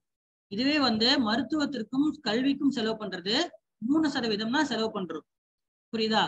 அந்த மாதிரி அப்ப பாதுகாப்புக்கு செலவு பண்ணக்கூடிய நாம கல்விக்கும் சுகாதாரமும் செலவு பண்ணல. இந்தியாவில கல்விக்கும் சுகாதாரத்துக்கும் செலவு பண்றதை விட பாதுகாப்புக்கு நிறைய செலவு பண்றோமா? அப்போ அதுதான் ஒரு பிரச்சனையாவே இருக்கு. சொல்ற புரியுதா? இன்னும் நிறைய கல்விக்கும் பாதுகாப்புக்கும் கல்விக்கும் சுகாதாரத்துக்கும் செலவு பண்ணணும் இல்லையா? அப்படின்றத ஒரு குறையா சொல்றல. அதே மாதிரி இந்தியாவுல ஆராய்ச்சிக்கும் மேம்பாட்டுக்கும் நம்ம எவ்வளவு செலவு பண்றோம்னா 0.6 தான் செலவு பண்றோம். அது ரொம்ப கம்மியா இருக்கு.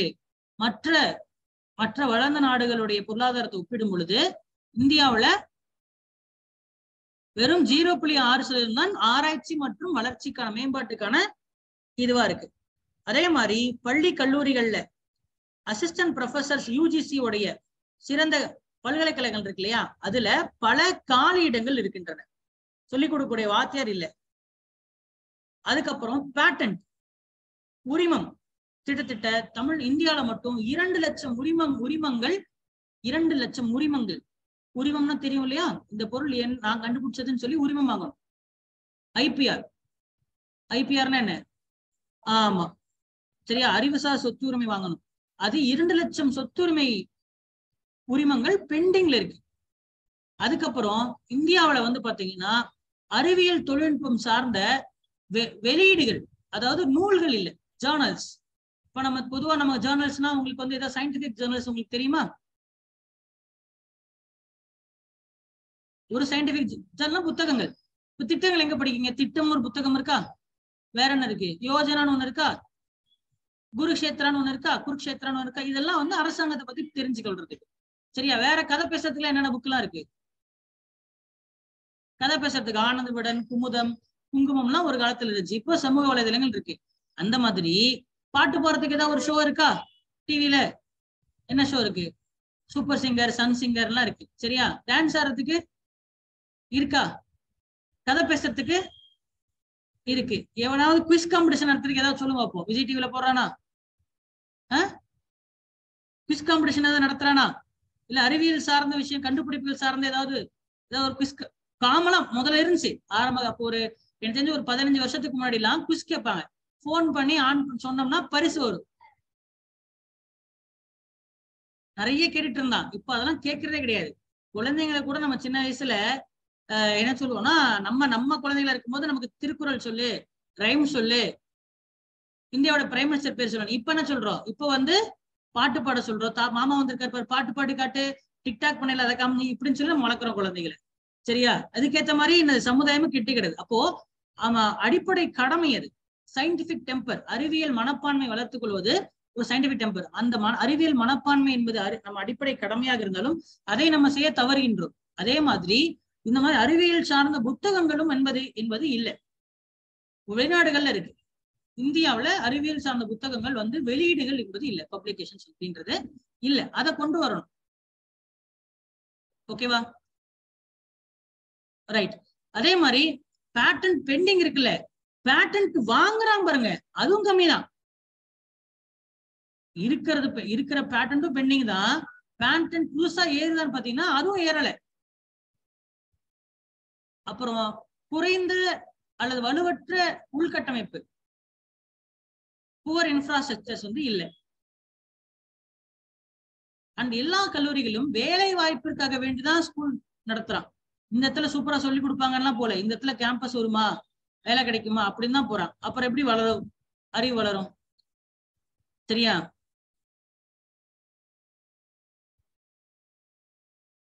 சோ இதுதான்.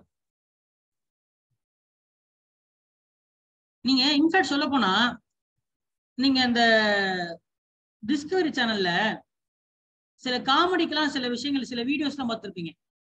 தண்ணிக்குள்ள குதிப்பாங்க. சரியா? அப்புறம் வந்து கரண்ட் பாக்ஸ்ல கை வச்சு தொட்டு பார்ப்பான், எத்தனை பேருக்கு ஷாக் வருதுன்னு சொல்லி பார்ப்பாங்க. சரி, இந்த மாதிரி அது வந்து எதுல வருவது? போகோல வரும். சரியா? இந்த மாதிரி அறிவியல் சயின்டிபிக்கா வந்து அறிவியல் விஷயங்களை செஞ்சு பார்ப்பாங்க. அந்த வீடியோஸ் எல்லாம் நிறைய பார்த்திருக்கீங்க பாத்தீங்களா? அதுல ஏதாவது இந்தியன் வீடியோஸ் வருதா?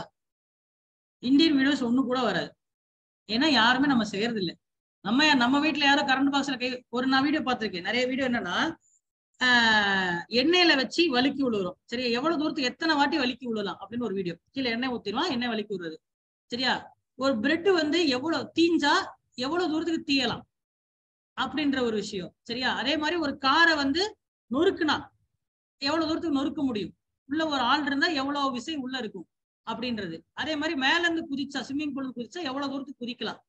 இந்த மாதிரி வந்து சயின்ஸ் ஃபேக்ட்ஸ். அது ஒரு சேனலாவே வருது. என்ன சேனல்? டக்குனு ஷோ பேர் வர மாட்டேங்குது எனக்கு. டிஸ்கவரில தமிழ்ல போடுவான், சயின்ஸ் ஆஃப் ஸ்டூபிட்னு போடுவான் sir. Stupid, correct. Science of stupid.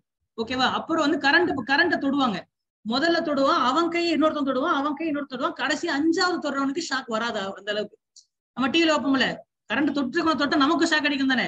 அந்த மாதிரி ஒருத்தர் நிஜமாலுமே கரண்ட் வயரை தொடுவான், அவங்க பையன் தொடுவான், அவனுக்கு பையன், கடைசியே போய் 5 பேர். அப்போ வந்து மொத்தத்துல 5வது வரைக்கும் ஷாக் அடிக்கல அப்படின்றத தொட்டு பார்த்து கண்டுபிடிப்பான். சரியா? நம்ம வீட்டுல அந்த மாதிரிலாம் ஸ்டூபிடா தான் செய்வோமா நம்ம? தமிழ்நாட்டுல பொதுவா, இந்தியால இருந்து செய்ய மாட்டாங்க. பிரெட் தீ கூட எதுக்கடா தீய விடுற அப்படின்ற மாதிரி நம்ம பண்ணோம். அந்த மாதிரி அதுதான் அறிவியல் மனப்பான்மை. அதுக்கு அந்த அளவுக்கு நான் முட்டாள்தனமா பண்ணணும்னு நான் சொல்ல வரல. அந்த மாதிரி சின்ன சின்ன அளவு கூட நம்ம வீட்டுல பண்றது இல்லையே. நல்லா டியூஷன் போனியா, படிச்சியா, மார்க் எவ்வளோ, அப்படியே சொல்ல என்ன பண்ணிட்டோம், குழந்தைகளை வளர்த்துட்டோம். அதனால எப்படி அறிவியல் மனப்பான்மை இருக்கு இல்லையா? சோ பொதுவான சூழ்நிலையும் இல்ல, அறிவியல் மனப்பான்மையும் இல்ல. இதுதான். சரியா? இதுதான் பிரச்சனை. சரி, என்ன பண்ணலாம்? இதுக்கு அப்படியே ஆன்சரை போடுங்க. அவ்வளவுதான். உள்கட்டமைப்புக்கு போதுமான நிதி, ஜிடிபியில அதிகப்படுத்துங்க. விளங்குதா? அதே மாதிரி நவீன பதிப்பகங்கள், ஜேர்னல்ஸ் வந்து வெளியிடணும். வெளிநாட்டுல இருந்து இந்தியாவுக்கு கெஸ்ட் டீச்சர் கூப்பிடுங்க. இந்தியால இல்லையா, வெளிநாட்டுல இருந்து இங்க வா, அமெரிக்கால இருந்து கெஸ்ட் டீச்சர் இங்க வந்து நடத்தட்டும், அவன் ஆன்லைன்ல கிளாஸ் நடத்து. சொல்ல புரியுதா? புதிய புதிய துறைகள் உருவாகட்டும். 5Gல, ஏஐல, பயோடெக்னாலஜில புதிய புதிய. இப்போ உதாரணத்துக்கு இன்ஜினியரிங் பயோடெக்னாலஜி எடுத்து படிச்சா உனக்கு இது வேலை இருக்கா? பொதுவா என்ன எடுப்பீங்க இன்ஜினியரிங்ல? உடனே எலக்ட்ரிக்கல், இல்ல இசிஇ, இல்ல மெக்கானிக்கல், சிவில், 4 தானே. இல்லைன்னா ஐடி. அந்த 4 படிச்சவனும் ஐடிக்கு தான் போறான். வேறையா பயோடெக்னாலஜின்னு இருக்கு, பாலிமர் டெக்னாலஜின்னு இருக்கு இல்லையா? இந்த மாதிரி டெக்னாலஜி எடுக்கிறதே இல்லை. அப்ப அதுக்கெல்லாம் வேலை வாய்ப்புகளை வந்து நம்ம என்ன பண்ணணும், கொண்டு வரணும். ஸோ அப்படியே அதுக்கு அப்படியே என்ன பண்ணுங்க, ஆன்சரை போடுங்க. 2019 ஸ்டடி இன் இந்தியா ப்ரோக்ராம்னு ஒரு ப்ரோக்ராம் வந்தது. சரியா? வெளிநாடுகள்ல இருந்து இந்தியாவுக்குள்ள வந்து வெளிநாட்டுல இருக்கக்கூடிய மாணவர்கள் இந்தியாவில இருந்து படிக்கலாம். அதான் அந்த திட்டம். ஸோ இது மூலியமா என்ன உருவாக்கலாம். அதே மாதிரி நிறைய தனியார் துறையோடைய பங்கீடை நம்ம கொண்டு வரணும். ஏன்னா இந்த மாதிரி விஷயங்கள்ல தனியார் துறை தான் முதல்ல செயல்முனைப்போட இருக்கும். தனியார் துறை தான் முதல்ல முனைப்போட இருக்கும். அந்த மாதிரி வந்து செயல்முனைப்புகளை நம்ம இங்க கொண்டு வரணும். அதே மாதிரி இந்த புதிய கல்விக் கொள்கை இருக்கு இல்லையா, அதுல இது சார்ந்த விஷயங்கள் நம்ம மாத்தணும். ஓகே. அடுத்து வந்து ஒழுங்குபடுத்தப்படாத டிஜிட்டல் ஊடகம் நாட்டிற்கு ஒரு சமூக, பொருளாதார மற்றும் பாதுகாப்பு அச்சுறுத்தலாக இருக்கலாம். விரிவாக்கு. அப்ப சமூக பிரச்சனை அரைப்பக்கம், பாதுகாப்பு அரைப்பக்கம், இது பொருளாதாரம் ஒரு அரைப்பக்கம். இதுவே உங்களுக்கு என்ன ஆயிடுச்சு, 1 to 2 பக்கம் வந்துருச்சு.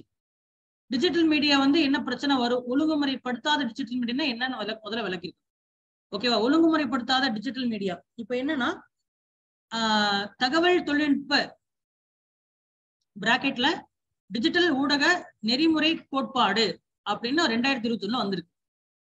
அது என்ன பண்ணுதுன்னா, இந்த டிஜிட்டல் ஊடகம் சார்ந்த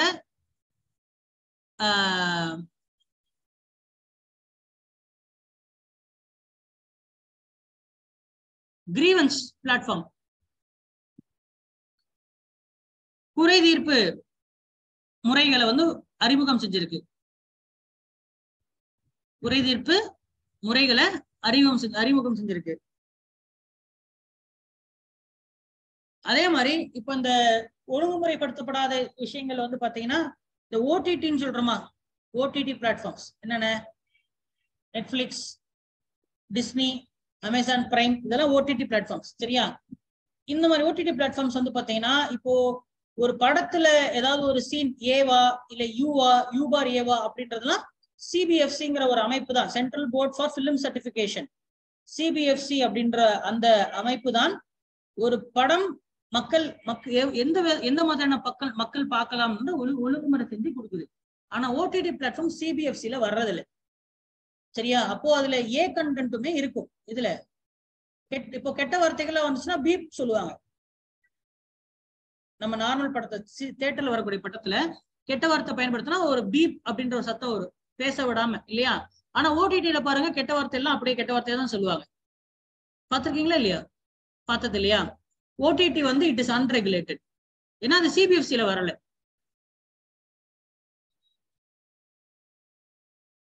அப்போ இந்த மாதிரி பொது ஆன்லைன் சமூக வலைதளங்கள் இருக்கு இல்லையா, அதை என்ன கொண்டு வரணும், நம்ம ரெகுலேட் பண்ணணும்.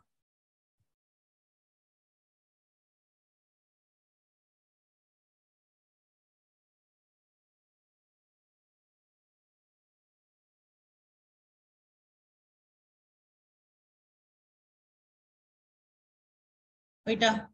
சரி, இப்போ சமூக பிரச்சனைகள் என்னென்ன?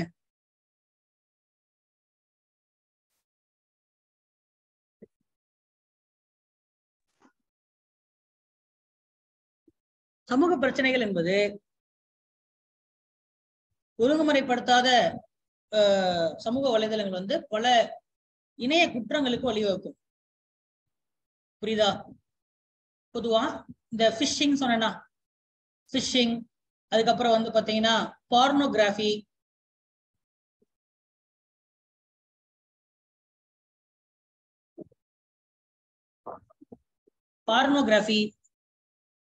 ஓகேங்களா? இந்த மாதிரி எல்லாம் என்ன பண்ணலாம், நடக்கும். சரிங்களா? இதெல்லாம் சோசியல் ப்ராப்ளம்ஸ். ஓகேங்களா? அடுத்தது வந்து என்னமா, ஆமாமா, ஹேட் ஸ்பீச் சொல்லலாமா? அதுவும் சமூக அதை பத்தி ஆல்ரெடி நடத்திட்டேனே. கொஸ்டினே முடிஞ்சு வச்சு, அந்த கொஸ்டின் ஆல்ரெடி நடத்தியாச்சு.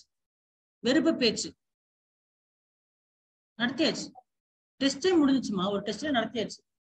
டெஸ்ட் 3 டெஸ்ட் 4 வெறுப்பு பேச்சு பத்தி நம்ம நடத்திருக்கோம். ஓகேவா? சோ அப்ப இங்க சோசியல் த்ரெட்ல நம்ம என்ன சொல்லலாம்? வெறுப்பு பேச்சு நம்ம சொல்லலாம். ஓகேவா? அடுத்தது இந்த இந்த மீம் கண்டென்ட் கிரியேட் பண்றதெல்லாம் வந்து பாத்தீங்கன்னா அப்சீனா இருக்கும். அப்சீனா வெளிப்படைத்தன்மையா மறைமுகமா சொல்ல வேண்டிய விஷயங்கள்ல வெளிப்படைத்தன்மையா சொல்றது மூலயமாக பல பேரை அது பாதிக்கும். மறைமுகமாவும் நேரடியாகவும் பாதிக்கும். நீங்க Facebookல எல்லாம் பாத்தீங்கன்னா அந்த கமெண்ட் செக்ஷன்ல பாத்தீங்கன்னா எல்லாருமே வெளிப்படையா ஒருத்தர் திட்டி இருப்பாங்க. ஓப்பனா திட்டுவாங்க, கேட்ட வார்த்தையில சொல்லுவாங்க. ஏன்னா அதெல்லாம் வந்து இப்போ பெரிய பெரிய ஆளுங்களா இருந்தா அதை டிஃபர்மேஷன் சொல்லுவாங்க. ஏன்னா வந்து அவமதிப்புன்னு சொல்லிட்டு அவங்க மேல அவமதிப்பு வழக்கு சொல்லலாம். ஆனா இப்போ சப்போஸ் நம்மள யாராவது திட்டாங்கன்னா நீங்க போய் எந்த அவமதிப்பு வழக்கு சொல்ல முடியும்? நீ என்ன பெரிய ஆளோ உனக்கு ஒரு அவமதிப்பான் அப்படின்னு நமக்கு அது இப்படி விஷயம் இருக்குன்னே தெரியாது நமக்கு. சொல்ல விளங்குதா? சோ அப்போ ஓப்பனா வந்து ஒருத்தரை திட்டுறது நேரா கூப்பிட்டு திட்ட சொன்னா திட்ட மாட்டான். ஆனா ஆன்லைன்ல திட்டலாம் பாத்தீங்களா? அப்ப இந்த மாதிரி வந்து என்னது அப்சீனான விஷயங்கள். அப்சீன்னா என்ன? வெறுக்கத்தக்க மறைக்கத்தக்க இருக்கக்கூடிய விஷயங்களை வெளிப்படையா பேசுறது இணையதளங்கள்ல சமூக வலைதளங்கள்ல பேசுறது. அப்போ இந்த மாதிரியான விஷயங்கள் எங்க வரும்? சமூக பிரச்சனைகள்.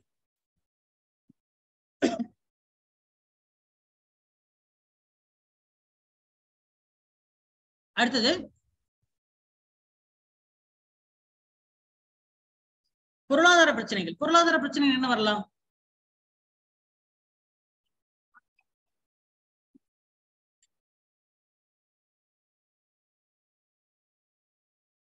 கரெக்ட்.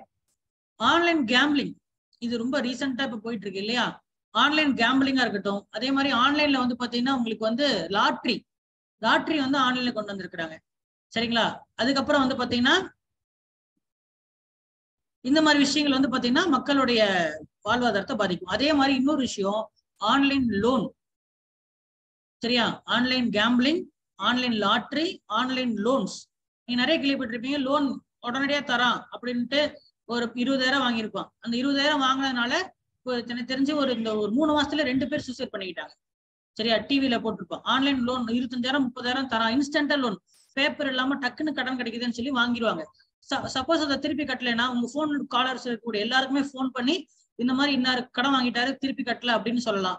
இல்லைன்னா உங்களுடைய இமேஜஸ் இமேஜஸ் எடுத்து அதை மார்க் பண்ணி என்ன பண்ணிடுவாங்க? ஆன்லைன்ல போட்டுருவாங்க. இந்த மாதிரி வந்து பயமுறுத்துவாங்க, த்ரெட்டன் பண்ணுவாங்க. ஆன்லைன் த்ரெட்டனிங் இந்த மாதிரிலாம் நடக்குது. சோ அதனால வந்து பல பொருளாதார பிரச்சனைகள் வந்து என்னது நம்ம எதிர்கொள்ள வேண்டியதா இருக்கு. அடுத்தது பாதுகாப்பு சம்பந்தப்பட்ட விஷயங்கள். இப்ப பாதுகாப்பு சம்பந்தப்பட்ட விஷயங்கள்ங்கிறது நம்ம வந்து பொதுவா எடுத்துட்டோம்னா, இப்ப நீங்க ஒரு கேம் ஒண்ணு வந்துச்சு, சின்ன குழந்தைங்க ப்ளூவேல். ஆமா, ப்ளூவேல்னு ஒரு கேம் வந்துச்சு தெரியுங்களா? அதுல வந்து என்னது குழந்தைகள் அப்படியே போயிட்டு மன குறைபாடுகள் கொண்டு வர மாதிரி சூசைட் பண்ணிக்கிற மாதிரி இதை பண்ணு அது பண்ணுன்னு சொல்லிடுற மாதிரி நம்ம பண்ணாங்க. அந்த மாதிரி விஷயங்களா இருக்கட்டும். அண்ட் அப்கோர்ஸ் அப்புறம் டிக்டாக்கை பேன் பண்ணாங்க இல்லையா? டிக்டாக்கு அந்த விஷயங்கள் எல்லாம் பேன் பண்ண விஷயங்கள் வந்து இந்தியாவுடைய பாதுகாப்பு ரிலேட்டடான விஷயங்கள் வந்து சொல்லலாம். அப்புறம் பப்ஜியை பேன் பண்ணாங்க. இந்த மாதிரி ரீசெண்டா நடந்திருக்கு பாத்தீங்களா? இதெல்லாம் நீங்க எழுதலாம், அப்படியே எழுதலாம். ஸோ பாதுகாப்பு சார்ந்த விஷயங்களை வந்து கேமிங், ஆன்லைன்ல கேமிங்கும் வரும். Online gaming, online loan, online gambling, online lottery, இது எல்லாமே நீங்க என்ன பாதுகாப்பு இதெல்லாம் பாதிப்புகள் உருவாக்குதுன்னு சொல்லிடலாம். சொல்லிட்டு இந்த தகவல் தொழில்நுட்ப சமூக வலைதளங்கள் நெறிமுறை கோடு, அதாவது சட்டங்கள். சரியா? நெறிமுறை கோடுன்னா தமிழ் என்ன சொல்லுவீங்க? கோடு தான் சொல்லுவீங்களா? கோட், ரூல், விதிகள் 2021. அது அடிப்படையில் சட்டம் கிடையாது, இது விதிகள், ரூல்ஸ்னா எக்ஸிகியூட்டிவ் அமைப்பு உருவாக்கும். சட்டம்னா எம்பிஎம்எல்ஏ உருவாக்குனா அது ஆக்ட், நிர்வாகிகள் உருவாக்குனா அது ரூல்ஸ்.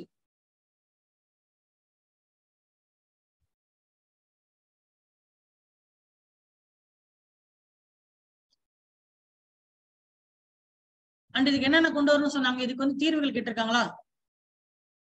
கேட்கல. என்னென்ன பிரச்சனைகள்னு சொன்னா போதும். Right, okay. பிரச்சனைகளை மட்டும் சொல்லிருங்க. அந்த ஓடிடி வந்து அதை சிபிஎஃப்சி மாதிரி கொண்டு வரணும், ரெகுலேஷன் கொண்டு வரணும். சரியா? இதுக்கு கிரீவன்ஸ் கம்ப்ளைண்ட்ஸ் கால் ஒன்று கிரியேட் பண்ணணும். எப்படி சைபர் செக்யூரிட்டி ஒன்று பார்த்தோம் இல்லையா? என்ன நம்பரு? 1930. சரி, 1930ங்கிற மாதிரி இந்த டிஜிட்டல் பிளாட்ஃபார்ம்ல வரக்கூடிய பிரச்சனைகளை எதிர்கொள்றதுக்கு என்னது கொண்டு வரணும். ஓகேவா? ரைட். அதே மாதிரி அப்படி கம்ப்ளைண்ட் பண்ணாங்கன்னா அந்த கண்டென்ட்டை ரிமூவ் பண்றதுக்கான விஷயங்களும் கொண்டு வரணும். சப்போஸ் இந்த மாதிரி என்ன சொல்லிட்டாங்க சார் இது பண்ணணும்னா அதை உடனே நீதிமன்றத்துக்கு போயிட்டு அந்த கண்டென்ட்டை ரிமூவ் பண்றதுக்கான ஆப்ஷன், ஏன்னா அதுதானே இல்லை, அந்த மாதிரி ஆப்ஷன் என்ன பண்ணணும், provision for removal of content. அதே மாதிரி பெனால்டிஸ் ஃபார் வயலேஷன், ஃபைன் போடணும்.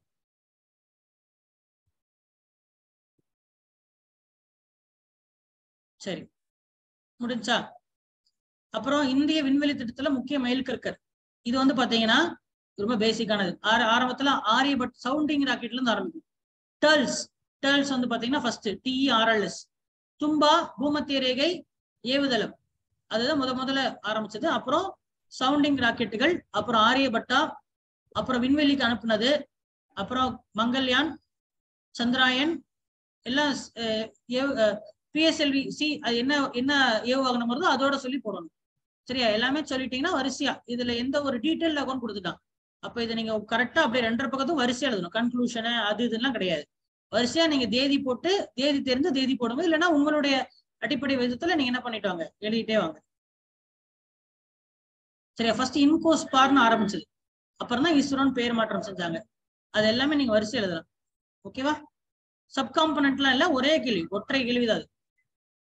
அணு உலையோடைய உபகரணங்கள் அப்படின்னு என்னென்ன? சரியா? இது ரொம்ப ஈஸியான கேள்வி. சரியா? அணு உலையுள்ள என்ன நடக்குது? முதல்ல கண்ட்ரோல்டு ஃபிஷன் ரியாக்ஷன் நடக்குது அப்படின்னு சொல்லணும். சரியா? கட்டுப்படுத்தப்பட்ட அணுக்கரு பிளவு ஏற்படுது அப்படின்னு நீங்க சொல்லிடுறீங்க. அதுவே உங்களுக்கு வந்து என்ன ஆயிரும், கண்டிப்பா ஒரு படம் இருக்கணும், படம் வரைஞ்சிருக்கும். படம் வரைய தெரியும் இல்லையா? அதுக்கு ரொம்ப சிம்பிளான படம் தான்.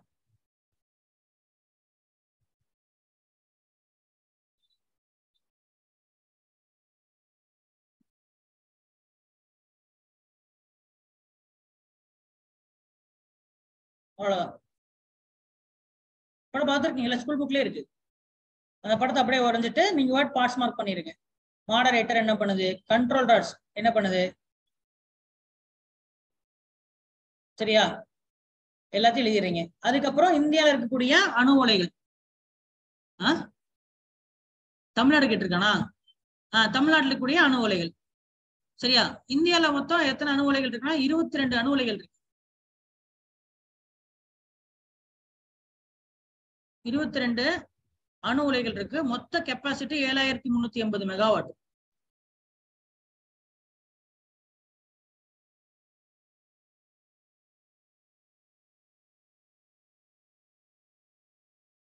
முதல்ல உருவாக்குனது தாராப்பூர் அணு உலை, அதெல்லாம் சொல்லிருங்க. அதை சொல்லிட்டு என்ன பண்ணுங்க, தமிழ்நாட்டுக்கு வாங்க.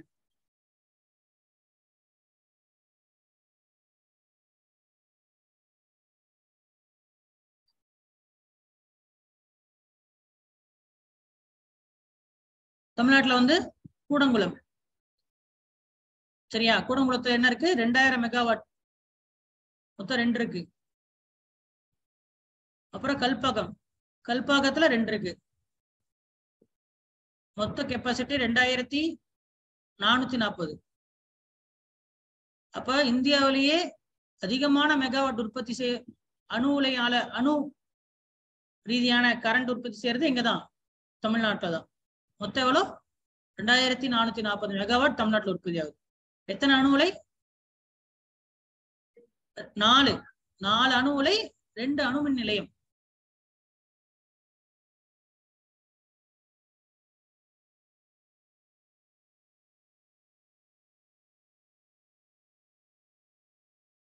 ரைட். கெமிக்கல் ஃபெர்டிலைசர்னால என்ன இம்பாக்ட்? இதுவும் ஈஸியான கேள்விதான். சரியா? இது வந்து எலாபரேட் ஒற்றை கேள்விதான் அது. ஓகேவா? சோ எப்ப இதெல்லாம் ஆரம்பிச்சது, கெமிக்கல் ஃபெர்டிலைசர்லாம் எப்ப ஆரம்பிச்சது? பசுமை புரட்சியில ஆரம்பிச்சது. சரியா? பசுமை புரட்சி வந்து 1960 பசுமை புரட்சியில தான் வந்து பாத்தீங்கன்னா உங்களுக்கு வந்து என்ன பண்ணாங்க, அந்த மாதிரியான அதிகமான விளைச்சலுக்காக வேண்டி உரங்களும் பூச்சிக்கொல்லிகளும்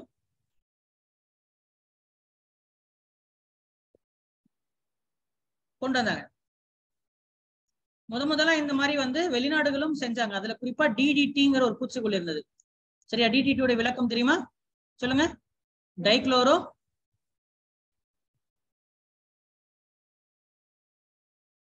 டைக்ளோரோ டைஎத்தில் ட்ரைக்ளோரோ ஈத்தேன். ஓகேவா? டிடிடி. ஸோ இது வந்து பாத்தீங்கன்னா இது வந்து ஒரு பூச்சிக்கொல்லியை பயன்படுத்துறது. உடம்புல வந்து பாத்தீங்கன்னா பல குறைபாடுகள் ஏற்படுது. சரியா? சுற்றுச்சூழல்ல வந்து இது என்னென்ன குறைபாடுகள் நீங்க எழுதணும்னா, முதல்ல பயோ கண்டாமினேஷன், அப்புறம் பயோ அக்குமுலேஷன், அப்புறம் பயோ மேக்னிஃபிகேஷன்.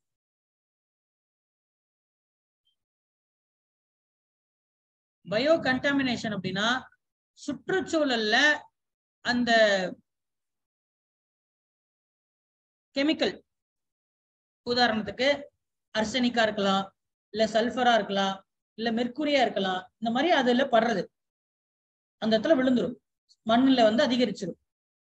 அப்புறம் இந்த மாதிரி போறது அடுத்து அது அந்த சுற்றுச்சூழல் இருக்கக்கூடிய விலங்குகளுக்குள்ள, சுற்றுச்சூழல் இருக்கக்கூடிய விலங்குகளுக்குள்ள என்ன ஆயிரும்? அக்குமுலேட் ஆயிரும். அக்குமுலேட்னா என்ன? படிய ஆரம்பிச்சிடும். சரியா? அக்குமுலேட் ஆயிரும், படிய ஆரம்பிச்சிடும். முதல்ல சுற்றுச்சூழலை பாதிக்கும், பிறகு சுற்றுச்சூழல் வாழக்கூடிய உயிரினங்கள் இருக்கக்கூடிய உயிர் உடம்புக்குள்ள, உடல்களுக்குள்ள அது படியும், அக்குமுலேட் ஆகும். அடுத்தது மேக்னிஃபை. இப்போ உதாரணத்துக்கு பயோ மேக்னிஃபிகேஷன் அப்படின்னா, இப்போ உதாரணத்துக்கு மில்லிகிராம்ல சொல்லுவோமே. இப்போ ஒரு ஏக்கர்ல வந்து ஒரு சரி 10 ஏக்கர்ல வச்சுப்போம். 10 ஏக்கர்ல 1 டன் பூச்சிக்கொல்லி விழுது. அப்ப அந்த இடம் ஃபுல்லா பாதிக்குது. சொல்ற விளக்குதா? அந்த இடம் ஃபுல்லா பாதிக்குது. இந்த 1 டன்னும் அந்த ஒரு உடம்புல வராது. ஒவ்வொருத்தருடைய உடம்புல வந்து பாத்தீங்கன்னா 1 மில்லிகிராம்னு என்ன ஆகும்? ஸ்டோர் ஆகும். அங்க இருக்கக்கூடிய கிளியில, அங்க இருக்கக்கூடிய செடியில, அங்க இருக்கக்கூடிய எலியில, அந்த சுத்தி இருக்கக்கூடிய இதுல. சரியா? இப்போ அந்த அந்த கிளி வந்து, அந்த கழுகு வந்து அந்த எலியை சாப்பிடுது.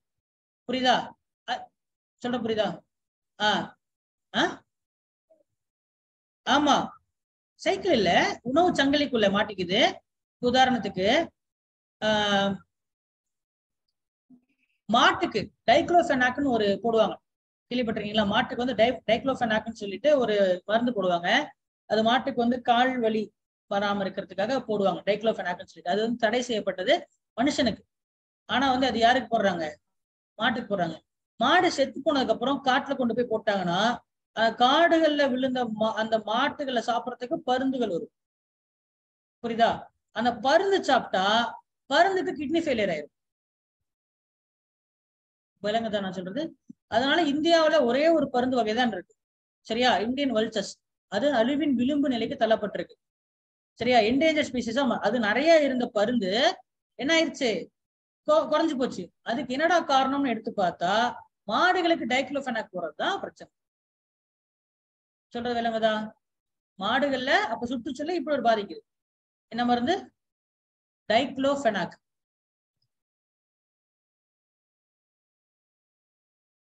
விலங்குதா? சரி, இது இல்ல பயோ மேக்னிஃபிகேஷன். நான் உங்களுக்கு உதாரணம் சொன்னேன். பயோ மேக்னிஃபிகேஷன்னா அப்போ கம்மியா ட்ரேஸ் ஆகுதுல்ல, 1 மில்லிகிராம்.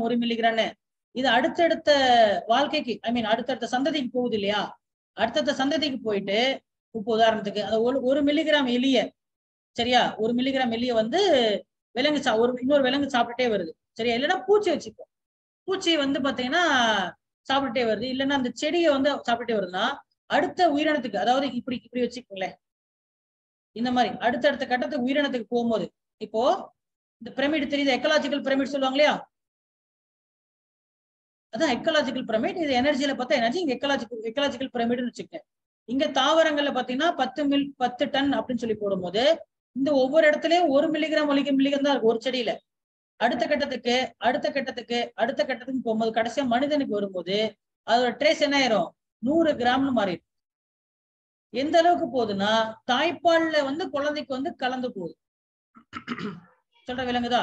தாய்ப்பால்ல குழந்தைக்கு வந்து அந்த இதாகுது. அப்போ பூதாகரமாகுதா? 1 மில்லிகிராமா இருந்தது 100 கிராமா மாறுது. அதுதான் பயோ மேக்னிஃபிகேஷன். இந்த மாதிரியான பாதிப்புகள் வரும். உதாரணத்துக்கு வேணா அந்த டைக்ளோஃபெனாக்க போட்டுக்க, இல்ல உங்களுக்கு வேற ஏதாவது ஒரு உதாரணத்துல இருந்து போட்டுங்க. டிடிடி கூட போட்டுக்கலாம். சரியா? டிடிடி கூட என்ன பண்ணிக்கலாம், போட்டுக்கலாம். என்ன வேணா போடலாம். ஏதோ ஒரு உதாரணம். ஃபைனலா உலகம் வெப்பமயமாகுது.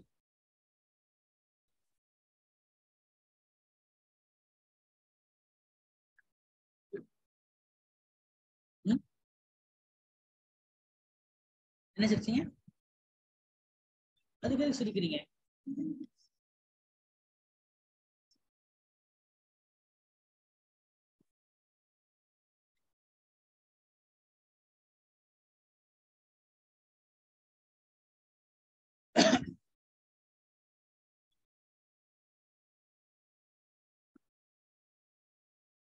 என்ன கேள்வி? உலகம் ஆகுதல்னால கிட்டத்தட்ட ஒரு 2 பத்தாண்டுகள்ல சரிங்களா பல்வேறு நடவடிக்கைகள் எடுத்திருக்கிறாங்க. சரியா? அப்படின்றது ஒரு விஷயம். அப்போ 2 பத்தாண்டுகள்ல என்னென்ன நடவடிக்கைகள் எடுத்திருக்காங்க அப்படின்றத நீங்க சொல்லணும். சரியா? என்னென்ன நடவடிக்கைகள் எடுத்திருக்காங்கன்னு சொல்றீங்களா? உலக வெப்பமயமாகுதல் அப்படின்னா என்னன்னு சொல்லிடுறீங்க. ஓகேவா? உலக வெப்பமயமாகுதல் அப்படின்னா என்னன்னு சொல்லிடுறீங்க. அதுக்கு என்ன நடவடிக்கைகள் எடுத்திருக்காங்க? UNFCCC அப்படின்ற ஒரு அமைப்பு உருவாக்கியிருக்காங்களா? 94ல உருவாக்கி இருக்கிறாங்க. அதுக்கப்புறம் கியோட்டோ புரோட்டோகால் 97ல கியோட்டோ புரோட்டோகால். அதுக்கப்புறம் 2016ல பாரிஸ் உடன்படிக்கை.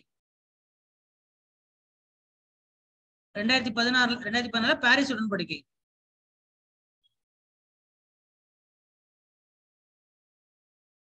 அதுக்கப்புறம் சர்வதேச சோலார் முகமை. சரியா? சூரிய சக்தி முகமை. ஓகேவா? அப்புறம் இந்தியாவுல சில ஸ்டெப் எடுத்திருப்பாங்கல்ல, அத சொல்லுங்க. ஃபேம் மொபிலிட்டிக்கான மின் வாகனங்களுக்கான ஃபேம் ஸ்கீம். அப்புறம் எல்இடி பல்ப் யூஸ் பண்ணுங்க அப்படின்னு Ujala scheme. Green budget, green India, இந்த மாதிரி ஸ்கீம்லாம் எடுத்திருக்கிறாங்க. சரியா? இந்தியாவுல இதெல்லாம், உலக அளவுல இதெல்லாம். இப்போ இந்த ஸ்கீம் இந்த மாதிரி நடந்திருக்கு உலக அளவுலன்னு சொல்லிடுறீங்க.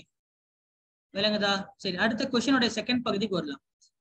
நீங்க ஒப்புக்கொள்கிறீர்களா? அதாவது do you agree that the convention primarily established for tracking climate has become futile? அதாவது இது போன்ற உலகம் வெப்பமடைவதற்கு எதிராக உருவாக்கப்பட்ட, பருவநிலை மாற்றத்துக்கு உருவாக்கப்பட்ட இந்த முன்னெடுப்புகள் எல்லாமே பயனற்று போய்விட்டதா அப்படின்றது. அதுவும் ஏன் அப்படி பயனற்று போச்சுன்னா, அந்தந்த நாடுகள் அவரவர்களுடைய தேசிய ரீதியான நலனில் கவனம் செலுத்துவதற்காக மட்டுமே சர்வதேச உடன்படிக்கைகளை மீறுகிறதா அப்படின்னு கேட்டிருக்காங்க. அப்ப உங்ககிட்ட ஒரு கேள்வியா கேட்டிருக்காங்க. சரியா? இந்த மாதிரி கேள்வியை கேட்டா எப்பவுமே என்ன சொல்லியிருக்கேன், ஆப்டிமிஸ்டிக்கான பதில் சொன்னும், பாசிட்டிவ் நெகட்டிவா சொல்லக்கூடாதுன்னு சொல்லியிருக்கேன். சொன்னா ரைட்? Okay, right. இப்போ இதுக்கான கேள்வி பதில் என்ன பண்ணணும் அப்படின்னா, நேஷனல் இன்ட்ரெஸ்ட், தேசிய நலன் வெர்சஸ் காலநிலை மாற்றம், அந்த மாதிரி ஹெட்டிங் கொடுக்கலாம்.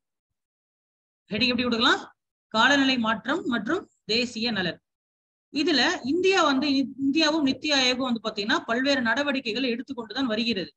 ஆனா மற்ற நாடுகளை ஒப்பிடும் பொழுது இந்தியா ஸ்லோவா தான் எடுக்குது. ஏன்னா இந்தியாவோட ஜனத்தொகை, இந்தியாவுடைய விவசாயம், இதெல்லாத்தையும் கணக்கில் கொண்டுதான் நம்ம என்ன பண்ணணும், முடிவெடுக்க வேண்டியதா இருக்கு. வளர்ந்த நாடுகள் சிறிய மக்கள் தொகை உடையதனால அவங்க பெரிதான ஜிடிபிகளை வைத்திருப்பதனால் அவர்கள் எடுக்கக்கூடிய துரிதமான மாற்றங்கள் பெரிதாக அவங்களோட தேசிய பொருளாதாரத்தை பாதிக்காது. ஆனால் இந்தியா மற்றும் சைனா போன்ற அதிகமான ஜனத்தொகை கொண்ட நாடுகள் பெருவாரியான மக்கள் அதை உடனடியாக மாறுவதற்கு சில நேரம் எடுக்கப்படுகிறது. அதனால்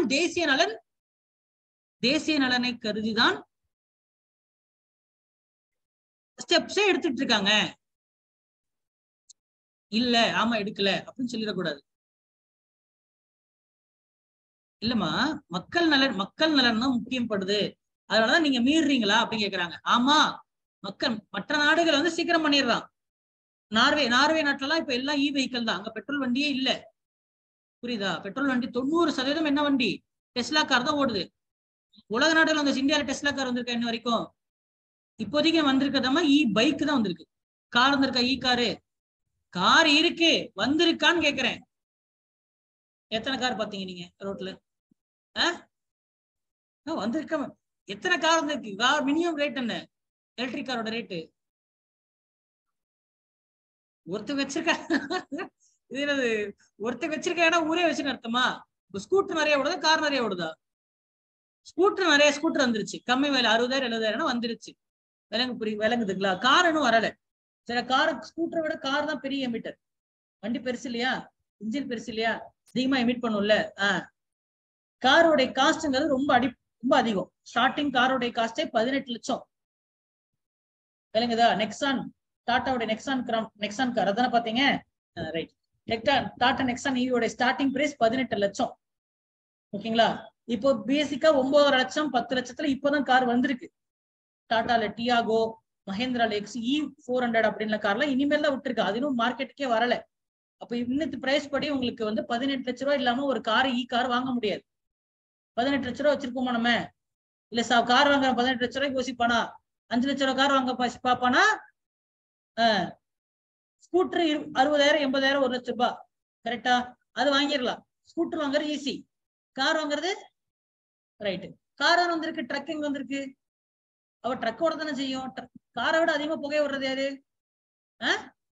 ட்ரக் தானே. அப்ப அதையும் மாத்தணும்ல. இ ட்ரக் வரணுமா வேணாமா?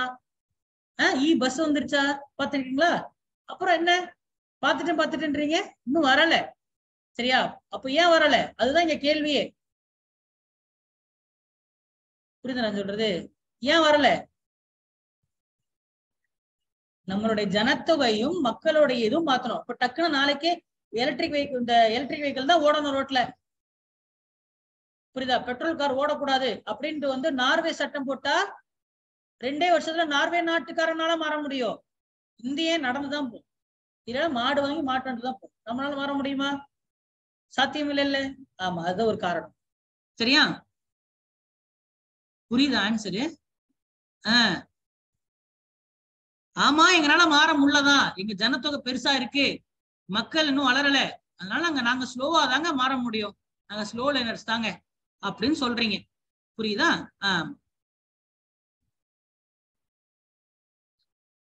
அடுத்தது என்ன கேட்டிருக்கான்? ஆமா. சோ அப்போ சர்வதேச உடன்படிக்கைகளை ஒன்றி இந்தியா என்ன ஸ்டெப் எடுத்துருக்குன்னு சொல்லுங்க. ஏன்னா கிரிட்டிக்கல் எக்ஸாமே. அப்போ மாற ஏன் முடியல? மாறிட்டு தான் இருக்கும். இந்த ஸ்டெப்லாம் நாங்க எடுத்திருக்கோம்ல. அப்ப அது இந்த காலநிலை மாற்றத்துக்காக நாங்க என்ன ஸ்டெப் எல்லாம் எடுத்திருக்கிறோம், காலநிலை மாற்றத்தை வந்து இன்னும் ஃபுல்லா எடுக்க முடியாததுக்கு என்னென்ன காரணம் அப்படின்னு ரெண்டுத்தையும் சொல்லிட்டீங்கன்னா வேலை முடிச்சு. என்னென்ன ஸ்டெப் எல்லாம் எடுத்திருக்கீங்க? தேசிய சோலார் மிஷன் ஃபேம் ஸ்கீம் ஒண்ணு சொல்லிருக்கோமா? Fame scheme. அப்புறம் தமிழ்நாடு கிரீன் தமிழ்நாடுன்னு ஒரு mission எடுத்திருக்கோமா? Forest அதிகப்படுத்துறதுக்காக Tamil Nadu green mission ஒண்ணு இருக்கு. அதுவும் காலநிலையுடைய வெப்பத்துக்கு குறைக்கிறதுக்கு தானே. அதெல்லாம் மீண்டும் மஞ்சப்பைங்கிறது அது காலநிலை பிரச்சனை கிடையாது, பொல்யூஷன் வேற. கிளைமேட் சேஞ்சுங்கிறது என்ன? காலநிலை மாற்றம்ங்கிறது என்ன சொல்லுங்க?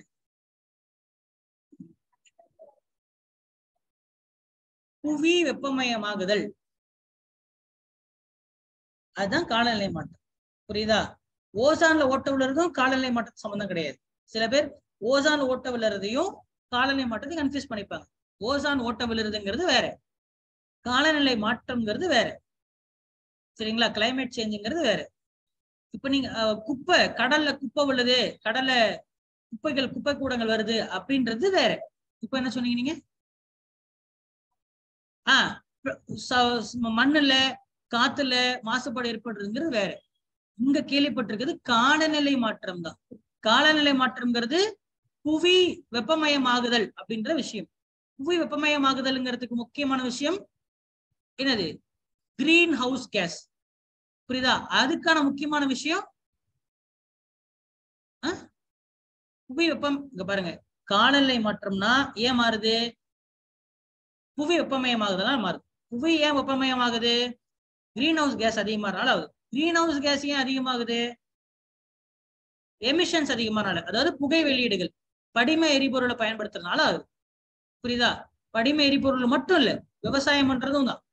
மாடு படிமை வண்டியில ஒரு ட்ரக்ல வர பொல்யூஷனோட ட்ரக்ல வரக்கூடிய கிரீன் ஹவுஸ் கேஸ்க்கு சமமான ஒரு ட்ரக்ல வரக்கூடிய கிரீன் ஹவுஸ் கேஸஸ் 10 மாடு வெளியிடுறது கேஸோட கம்மி தான். 10 மாடு மீத்தேன் வெளியிடுது இல்ல, புரியுதா? இவன் ட்ரக்ல வர கார்பன் டை ஆக்சைடை விட 100 மடங்கு பவர்ஃபுல் மீத்தேன் கேஸ். புரியுதா? மாடு நிறைய வளர்க்குறீங்க பாத்தீங்களா, அது போற சாணம் என்னன்னா பூமி வெப்பமயம் தான் ஆகிட்டு இருக்கு. புரியுதா? மீத்தேனும் ஜிஹெச்ஜி தான். ஜிஹெச்ஜினா என்ன? கிரீன் ஹவுஸ் கேஸ், பசுமை இல்ல வாயு. புரியுதா? பசுமை இல்ல வாயுல என்னென்ன வரும்? கார்பன் டை ஆக்சைடு வரும். மீத்தேன் தான் பிரைம். கார்பனோட மீத்தேன் 100 மடங்கு பவர்ஃபுல். புரியுதா?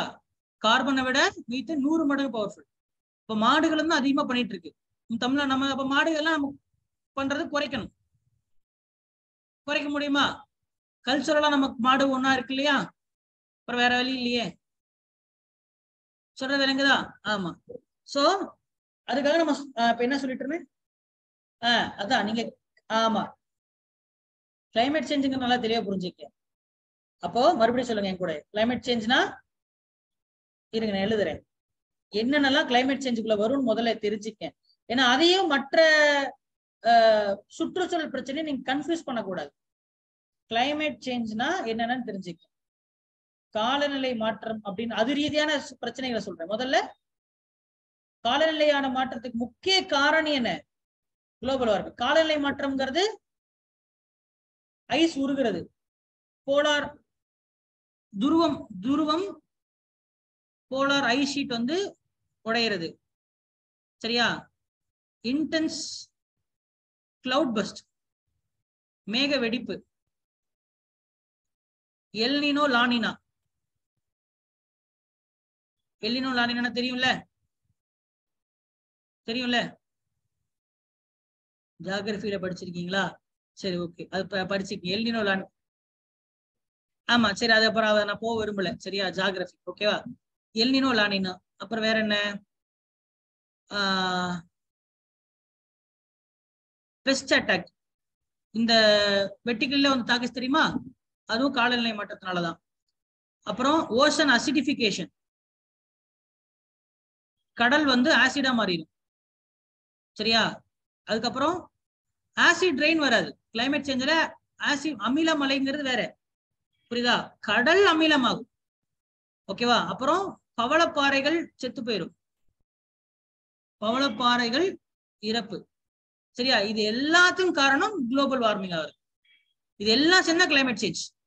சொல்ல புரியுதா? இந்த குளோபல் வார்மிங்க்கு காரணம் யாரு? ஜிஹெச்ஜி. இந்த ஜிஹெச்ஜில பிரைம் காரணம் யாரு? CH4 மட்டும் இல்ல, பிரைம் காரணம் நிறைய இருக்கு. CH4, carbon di oxide, nitrous எல்லாம் ஜிஹெச்ல வரும். சரியா? லிஸ்டே இருக்கு. ஓகே. அதுக்கான பிரைமரி காரணம் வந்து இப்போதைக்கு எமிஷன், புகை வெளியிடுறது. புகை யாரெல்லாம் வெளியிடுறா? தொழிற்சாலைகள் விடுது. சரியா? வண்டி வெஹிக்கிள்ஸ் விடுது. அப்புறம் மனித நடவடிக்கைகள், அப்புறம் இயற்கையாவே வருது புகைகள். எரிமலை வெடிக்கிறது. இதுவும் என்னதான் நேச்சுரலாவும் என்ன வரும்? மாடு இருக்கிறது, எரிமலை வருது. இது நேச்சுரல் தான். ஓகேவா?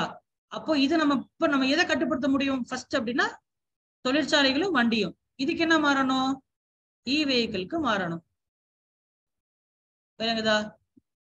அப்புறம் கரண்ட் தயாரிக்கிறது, படிம எரிபொருள் கரண்ட் தயாரிக்கிறதா, அது சோலாருக்கு மாறணும். சோலார், அப்புறம் நியூக்ளியர்.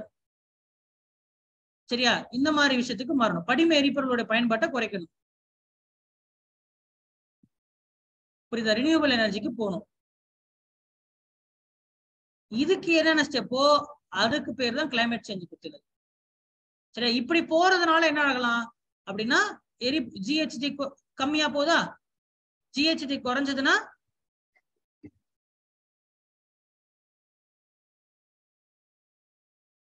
ஹீட் அப்சார்ப்ஷன் குறையும். சரியா? ஹீட் ரிட்டன்ஷன், வெப்பத்தை வைத்துக் கொள்ளக்கூடிய அந்த இது வந்து குறையும். அது குறைஞ்சதுன்னா என்ன ஆகும்? மிச்சரிக்கக்கூடிய காத்துல கூடிய கார்பன் டை ஆக்சைடு கடல்ல கலக்கும். காத்துல கூடிய ஆல்ரெடி இருக்கக்கூடிய, அதாவது நீங்க புதுசா கார்பன் டை ஆக்சைடு சேர்க்கலன்னா ஆல்ரெடி கூடிய கார்பன் டை ஆக்சைடு என்ன ஆகும்?